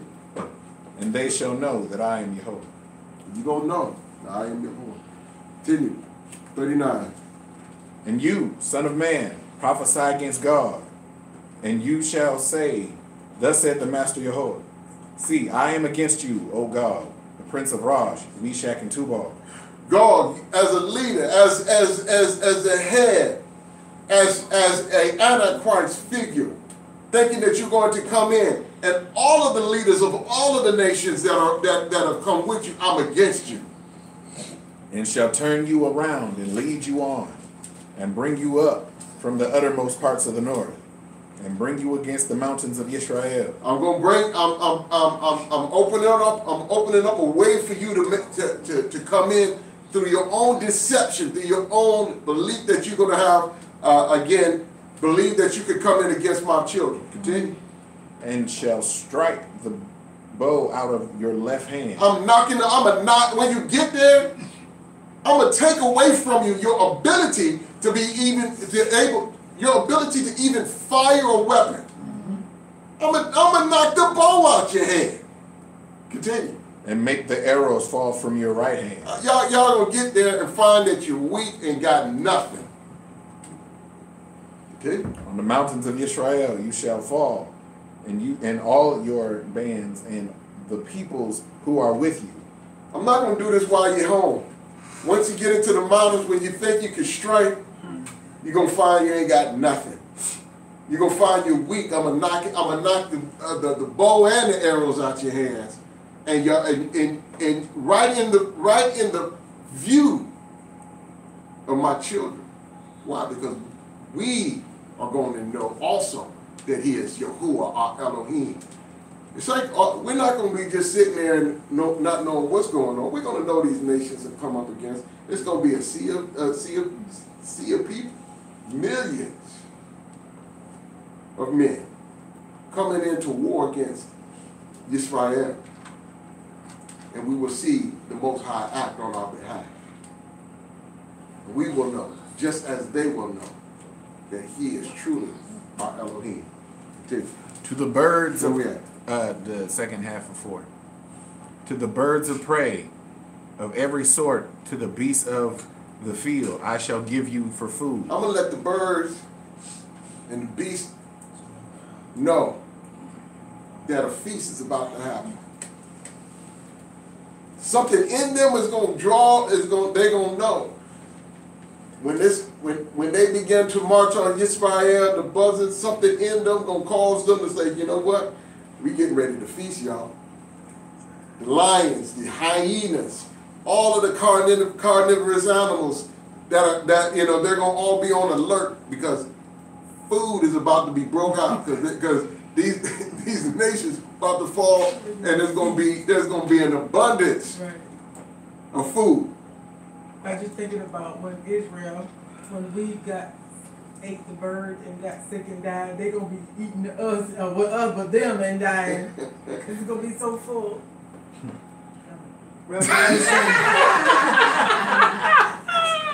Revelation chapter 6 and verse 7.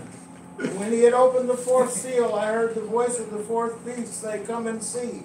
And I looked, and behold, a pale horse, and his name that sat on him was Death, and hell followed with him. And power was given unto them over the fourth part of the earth, to kill with the sword, and with hunger, and with death, and with the beasts of the earth. Understand that the Most High already has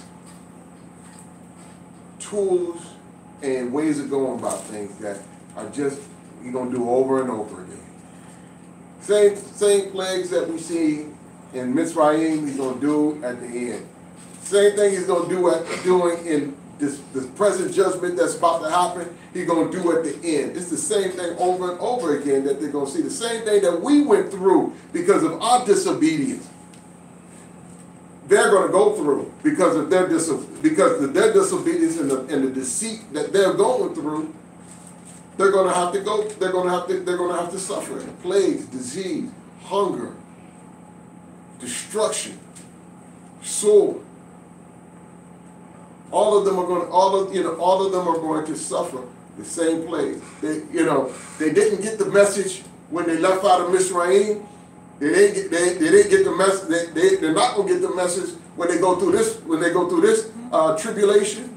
And they're going to have to go through it again at the end of the millennial reign. We're going to see it over and over again. Continue. On the face of the field you shall fall, for I have spoken, declares the Master Yehovah. Not in my yard they're going to fall.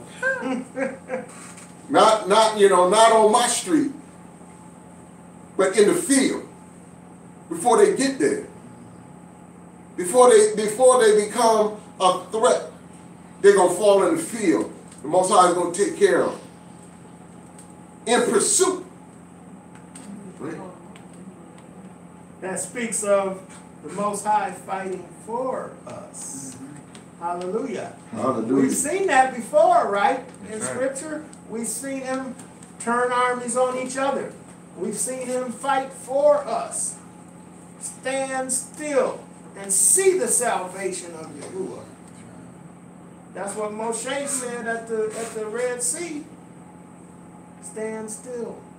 You don't have to fight. Stand still and see the salvation of Yahuwah. Just watch what I do. He fights for us, Yisrael. And I shall send fire upon Magog, and on those who live undisturbed in the coastlands. Uh-oh. And they shall know that I am Yehovah. So, the fact that y'all came up, not only is your army going to perish, but I'm going to go into your land and I'm going to take care of it because that's where y'all started. That's where y'all planned this.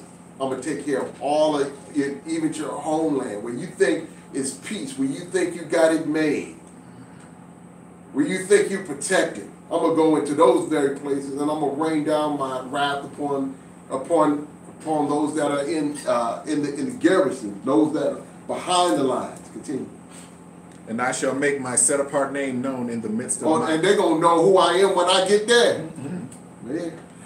And I shall make my set-apart name known in the midst of my people, Yisrael. And not let my set-apart name be profaned anymore. So, again, looking out for his name. What did he say? He's going to protect us. So if you come against us, then you're going against him. Why? Because he said, I'm their protector. You think you will come in and then cause them to doubt me or to not trust me? I'm going to come in and I'm going to destroy everybody that's coming against the very words that I've spoken to my people. And this is why it's important. That's why I said, you know, when our previous lesson, when we asked that question, why is it important to know who Israel is? Because you got to understand that if you're going to come against them or you're going to speak against them or make promises to them that you can't fulfill, then you're bringing upon destruction upon your own head. It's also important to note, looking at verse 7, that all who say they are Yisrael are not Yisrael. Let's read that again. So I will make my Kodesh name known in the midst of my people, Yisrael, and I will not let them pollute my Kodesh name anymore.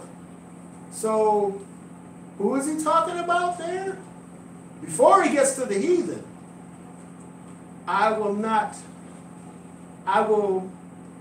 make my Kodesh name known in the midst of my people, Yisrael, and I will not let them pollute my Kodesh name anymore. And then he goes on to say, and the heathen shall know that I am Yahuwah, the Holy One in Israel. And how would that happen? Well, if we don't see him moving on our behalf, then we start blaspheming his name. We start saying he can't, or we start doubting. He's like, I'm not going to let my people do this. I'm not going to let them scurry in fear. I promised them peace and safety, and that's how they've been dwelling. I promised them a homeland, and I placed them there. I renewed a covenant with them. And here it is, the nations of the world are going to come to try to take away what I've provided for my children, for his bride. Oh, don't think he ain't going to act jealous. Don't think he's not going to, because he's going to say, I'm going to make sure that my people don't ever look at me like that. I can't. You come against me and mine, I don't want, how am I going to feel my wife coming up to me and saying, you can't protect me? That hurts me. No, dude, I'm not going to let my wife have to say that. You going down. You going to break into my house? At the end of the day, she going to know that she got to protect her. First of all, I'm going to make her feel sorry for you. Because it ain't gonna be no easy time. You ain't gonna leave. I'm not gonna just put the bullet in your forehead. Let me not get too graphic. By the end of the day, she gonna feel sorry for you. Continue. See, it shall come and it shall be done, declares the Master Yehova. This is the day of which I have spoken. And those who inhabit the cities of Israel shall go out and set on fire and burn the weapons, both the shields and armor, the bows and arrows, the clubs and spears, and they shall make fires with them for 7 years. Now understand how much resources are going to be out there in the field. This army was so massive. When they are destroyed, there will be enough resources to last for 7 years. 7 years. Okay. And take no wood from the field, nor cut down any from the forest, for with the weapons they make fire, and they shall plunder those who plundered them, and loot those who looted them, declares the Master Yehova. And it's going to be riches. There's going to be, again, resources out in the field from those that were destroyed that last 7 years. You won't even have to take the natural resources from the land, because it's going to be all out there in the destroyed armies that last for 7 years. And it shall be on that day that I give Gog a place for a burial site there in Israel. They're gonna march straight into their grave. The valley of those passing by east of the sea, and stopping those passing by, because there they shall bury Gog and all his crowd, and shall call it the valley of Gog. And the house of Israel shall bury them for 7 new moons, in order to cleanse the land. So it's going to take 7 months just to be able to bury all of the bodies. Just to bury all of the bodies. I mean, again, and then the resources left behind, 7 years worth of. And all the people of the land shall bury them, and it shall be for a name to them on the day that I am esteemed, declares the Master Yehova. And they shall separate men who continually pass through the land, burying those who were passing through, those left on the surface of the ground, in order to cleanse it. And at the end of 7 new moons they shall search, and those passing through shall pass through the land.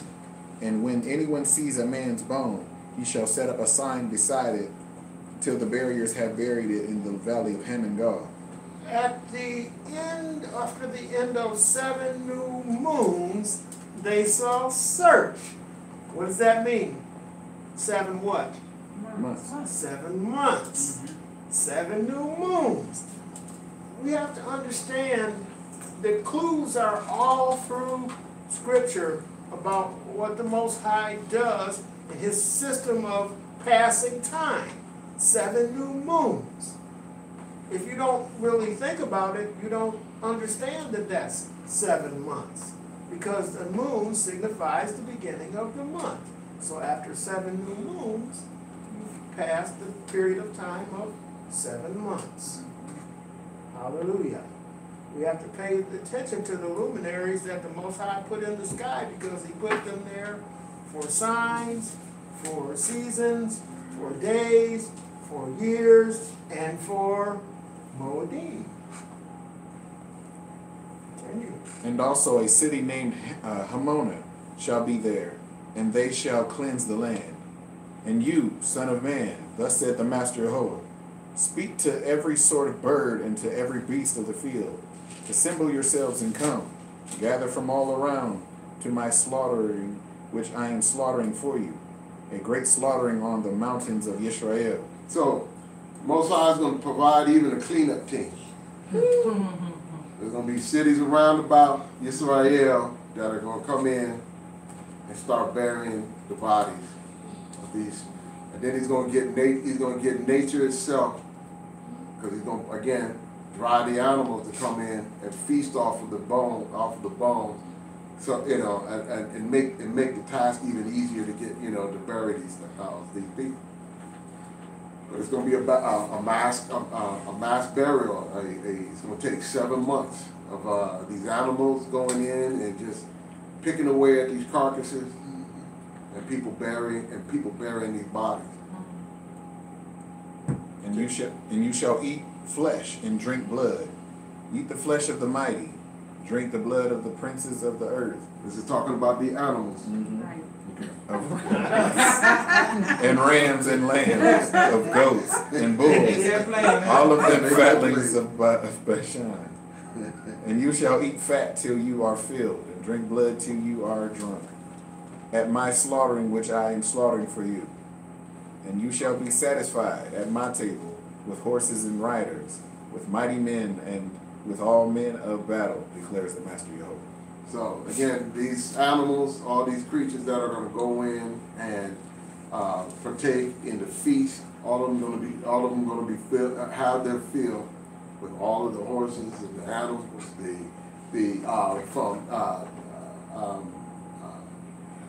from the dignitaries down to the privates.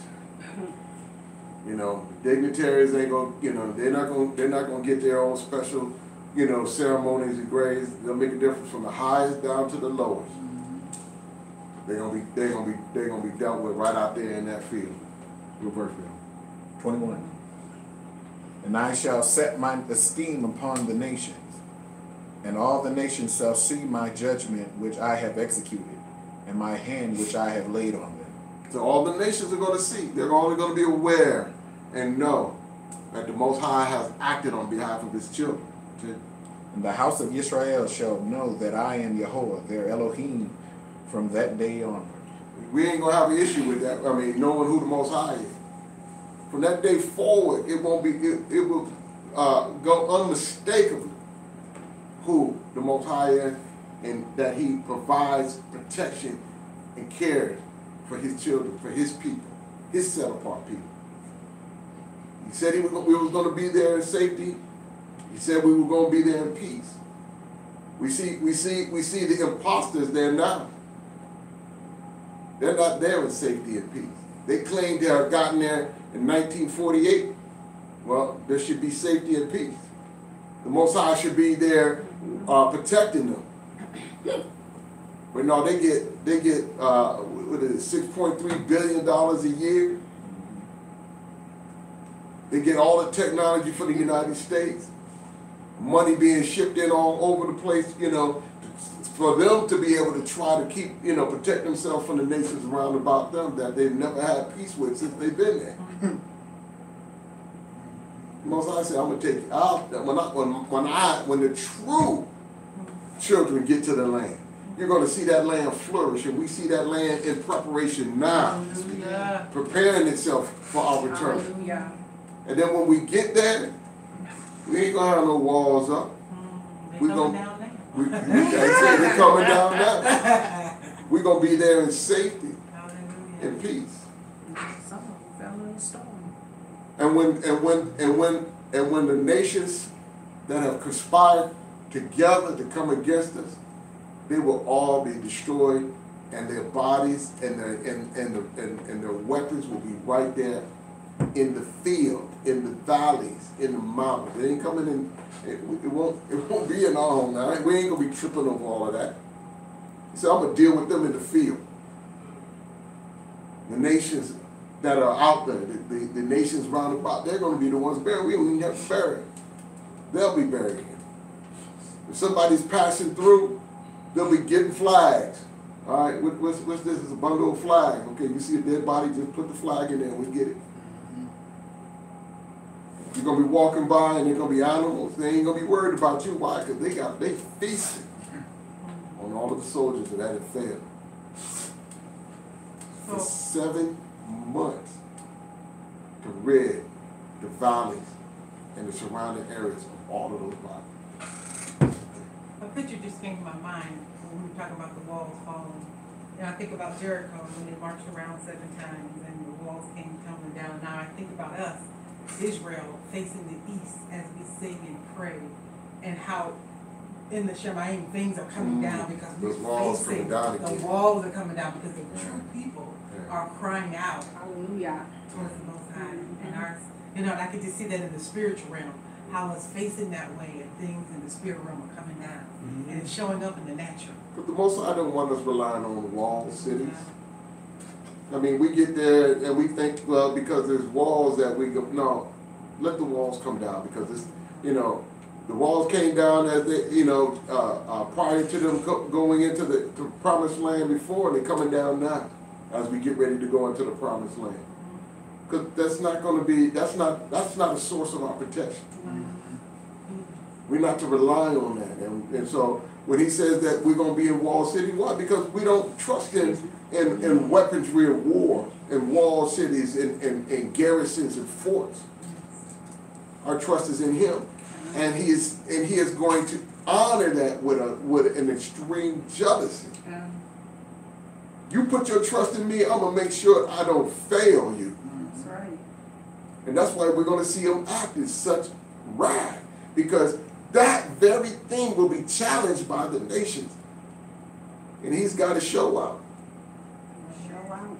And show out he's going to do. He's going to show up and show out. Where we at? 23.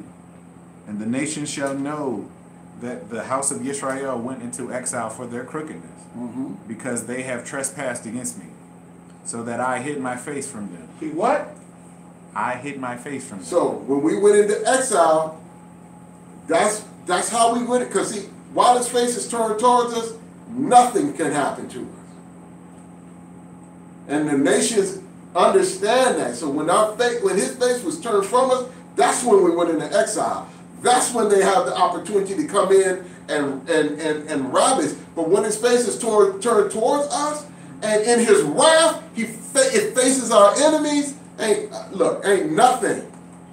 No pestilence, no beast, no man, no nothing can come against us as a people. And the world will understand that. Because they're going to question, how is it that we were able to capture them and ship them over and to make them work in our fields for all these 400 years? Well, they're going to know, well, it was because my face was turned from them. And you're going to know that that was the only way that could happen, because when my face is turned towards them again, y'all can't even get past the valleys and the mountains. Come on now. Hallelujah. That's right. Okay? And I gave them into the hand of their adversaries, and they all fell by the sword. According to their uncleanness and according to their transgressions I have dealt with them, and hidden my face from them. Therefore thus said the Master Yehezqēl, now I am going to bring back the captives of Yaakov, and I shall have compassion on all the house of Israel. On the whole house of Israel? All the house of Israel. And shall be jealous for my set-apart name. I shall be jealous for my set-apart name. I'm bringing them back, and for my name's sake, and with an extreme jealousy, I'm going to make sure every promise, every word that I've given to a prophet comes to pass. The world going to find out who he's messing with. Continue. And they shall have borne their shame, and all their trespass they committed against me. So we go, all of the shame that we're bearing, it's going to be over with. It's going to be over with. We're coming out of this, and no longer are we going to have to bear the shame of our crookedness and the sinfulness of what we did that brought us into this. Continue. When they dwell safely in their own land, with none to make them afraid. Who? None to make us afraid. There ain't nothing in all of creation that's going to be able to make us afraid. Because the Most High stands for us. I remember, you know, when you grow up and you got big brothers that will stand for you, that will fight for you, and that the whole city knows who they are. These little brothers that walk around, they ain't afraid of nothing. They'll talk to somebody 2-3 times bigger than them and be running their mouth. Why? Because their big brother standing behind them. I ain't afraid of nobody. Why? Because when Johnny hear that you done said what you said to me, I'm sorry, bro. I mean, you know, the best place for you gonna be in the jail cell, because when my brother hear what you said about my mama, That's right. the Most High is like, look, my people ain't gonna have nobody and nothing in all the creation to fear. Why? Because I stand for them. My face was turned from them when they went into exile. That's why everything y'all see happen. Now that my face is turned towards them again, believe this, nothing is gonna make them afraid. Now watch this in verse 27. He gonna reveal his hidden ones to the nations. All this time they've been abusing us. All this time they've been pillaging and plundering and raping and doing all the heinous things that they're hanging us from trees. Now he's about to sanctify us in the sight of the nations. Continue. When I had brought them back from the peoples and gathered them out of the land of their enemies, and I shall be set apart in them before the eyes of many nations. Hallelujah. Hallelujah. And they shall know that I am Yehovah, their Elohim, who sent them into exile among the nations, and then gathered them back to their own land, and left none of them behind. Left none of them behind. You don't get a chance. You don't get a chance to gloat and say, I got one over here hidden on an island somewhere where you couldn't find it. No, I left none of them behind. When Moshe was leaving, and Pharaoh was like, well, only the men could go. No, all of them going. Well, I'll let you, the women, and the kids go. No, every hoof gonna be here. Every hoof. You don't even get to keep a horseshoe. No souvenirs. Come on. And no longer do I hide my face from them, for I shall have poured out my spirit on the house of Israel, declares the Master. No more. I'm gonna hide my face from them. I'm gonna tell you, when the Most High turns his face towards us again, look, I mean, this is why I say, I mean, I get, every time I hear, I mean, even reference that he's going to turn his face towards us once again, chills run through me. Because I know how powerful that is.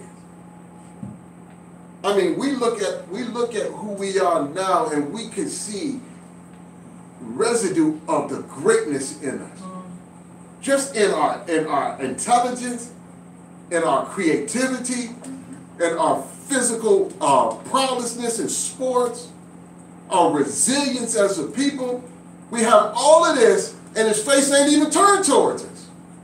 When he turns towards us, man, it's going to look like, I mean, it's going to look so unfair.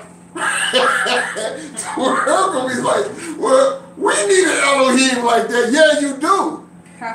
Better enjoy yourself. I mean, it's the blessings and the abilities and the esteem that has been poured out on us because his face turned towards us. It goes beyond our wildest imagination. There won't be any doubt who he is and who we belong to. No doubt whatsoever. That's why he keeps saying, and you're going to know who I am. I'm Yahuwah, your Elohim. And the whole world going to know. It ain't going to be a doubt in their mind. Unmistakable.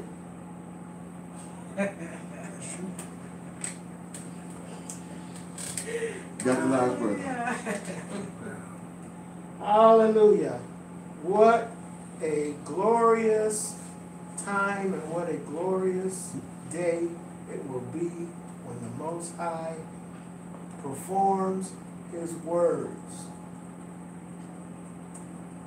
what unspeakable joy we will know as a nation. Ooh-wee! But we better make sure that we repent of all of our sins. We better make sure that we're ready, Yisrael, because our former sins cannot go in with us. That's right. We have to get the leaven out now. The sock is about to come up. We don't only have to get the leaven out of our houses, but we have to get the leaven out of our lives. That's right. That's right. Any sin that's hiding in the crevices, we got to get it out. Make sure that you bring every thought into captivity. And Hashem Yahusha, as the gets closer to Pesach, expect attacks from the enemy. Expect it. Because the enemy is still trying to do his steal, kill, destroy routine that he's been doing since the garden. So we have to be prayed up, fasted up, and engaged in spiritual warfare. There's a battle going on in the Shamayim right now. And we have to be engaged down here against the principalities, the powers, and the spiritual wickedness in high places. We have to be salt and light. We have to be, he said, be ye Kodesh as I am Kodesh. So there's not room for us to fall off now. If you fall, you better repent and get back up. But we have to be engaged. We can't be lukewarm. We can't be sitting on the fence. Well, I'll just go with whatever side is winning. No. It's already been prophesied. Only one side is going to win. And you want to be on that winning side. Absolutely. So, And we already know who the winners are, so it's an easy choice. It's an easy choice. but remember these words. Not by power, nor by might, but by my Ruach HaKodesh, saith Yahuwah. Hallelujah. Hallelujah. Okay? So we can't do it in our own strength. We have to be dependent on him. He's the one who's going to provide his Ruach. He's the one that's going to pour out his Ruach on all flesh. He's the one that's going to bring the prophecy to pass. He's the one that's going to fight for us. Hallelujah. He's the one. Hallelujah. Not us, not in our strength. Hallelujah. Let the weak say, I am strong. I'm strong. We have to be meek, humble, and when he starts doing what he does, we remember. He already told us, vengeance is his. Hallelujah. It's not ours. We don't have any place in that. So let us stay prayed up and fasted up, and let us become skilled in spiritual warfare. Because if you're not doing it now, it's going to be too late when it happens. The enemy's going to sift you if you're not getting ready now. If you're not, make sure that your heart is where it should be. Because as we see all along, over and over in the scriptures, people with heart conditions and their hearts failing them because they didn't stay prayed up, fasted up, and didn't depend on the Most High. We can't lean to our own understanding. It's him. It's always been him. It's always going to be him. He is our salvation. Hallelujah. Hallelujah. Let us pray.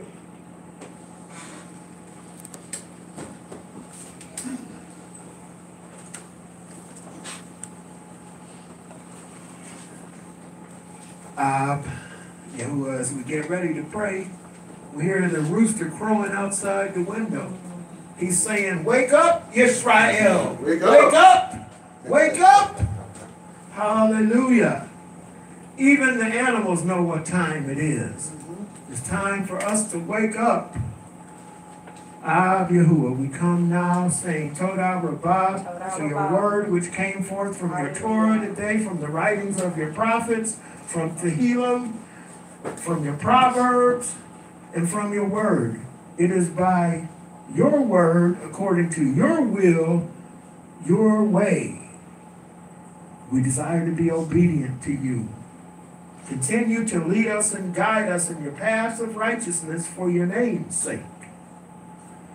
We say, Todah Rabbah, that you have already made provision for us, and that you're going to manifest your word. Help us to be strong. Gird us up even now in our ruachs.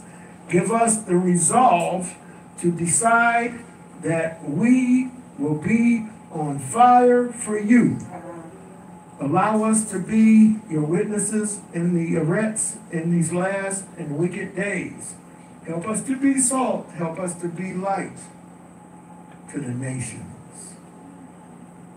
And for our own families and friends that still slumber. And I don't mean in their graves. I mean the ones that have their heads buried in the sand. Yahuwah, we pray that you would send a witness unto them. If they can't receive it from us, send another, that the seed would be planted, that it would be watered, that it would fall upon fertile ground, and that you would give the increase, and they would be added unto your kingdom. Hallelujah. Hallelujah. There's nothing too big for you, and we know that you are able, and that your sheep will hear your voice, and another will they not respond to. Hallelujah. Hallelujah. So as we prepare to go and share a meal that is your bounty, we ask that you would barack it to the nourishment of our bodies and our minds, and that you would sanctify it and purify it in Hashem Yahusha. We ask that you would touch those that are sick amongst our people, that you would touch, heal, renew, restore, make whole, and even rekindle the fire in their heart if necessary. Hallelujah. We ask that you would be a hedge and protection about the children of Israel on today. And we ask that for those that are in need, whose cars have broken down, whose jobs have been lost, whose situation is unspoken, we ask that you would meet their needs, Yahuwah, spoken and unspoken, that they would know that you are Yahuwah, Savuot, Yahuwah of hosts. Hallelujah. We ask all these things as always in the name of your Yahid, Yahusha HaMashiach. And all who believed said, Hallelujah. Hallelujah. Hallelujah. Hallelujah. Hallelujah. Hallelujah. Hallelujah. Hallelujah. Hallelujah. Hallelujah. Yahuwah bless you and guard you. Yahuwah bless you and guard you. Yahuwah make his face shine upon you. Yahuwah make his face shine upon you. And show favor to you. And show favor to you. Yahuwah lift up his face upon you. Yahuwah lift up his face upon you. And give you. And give you. Shalom. Shalom.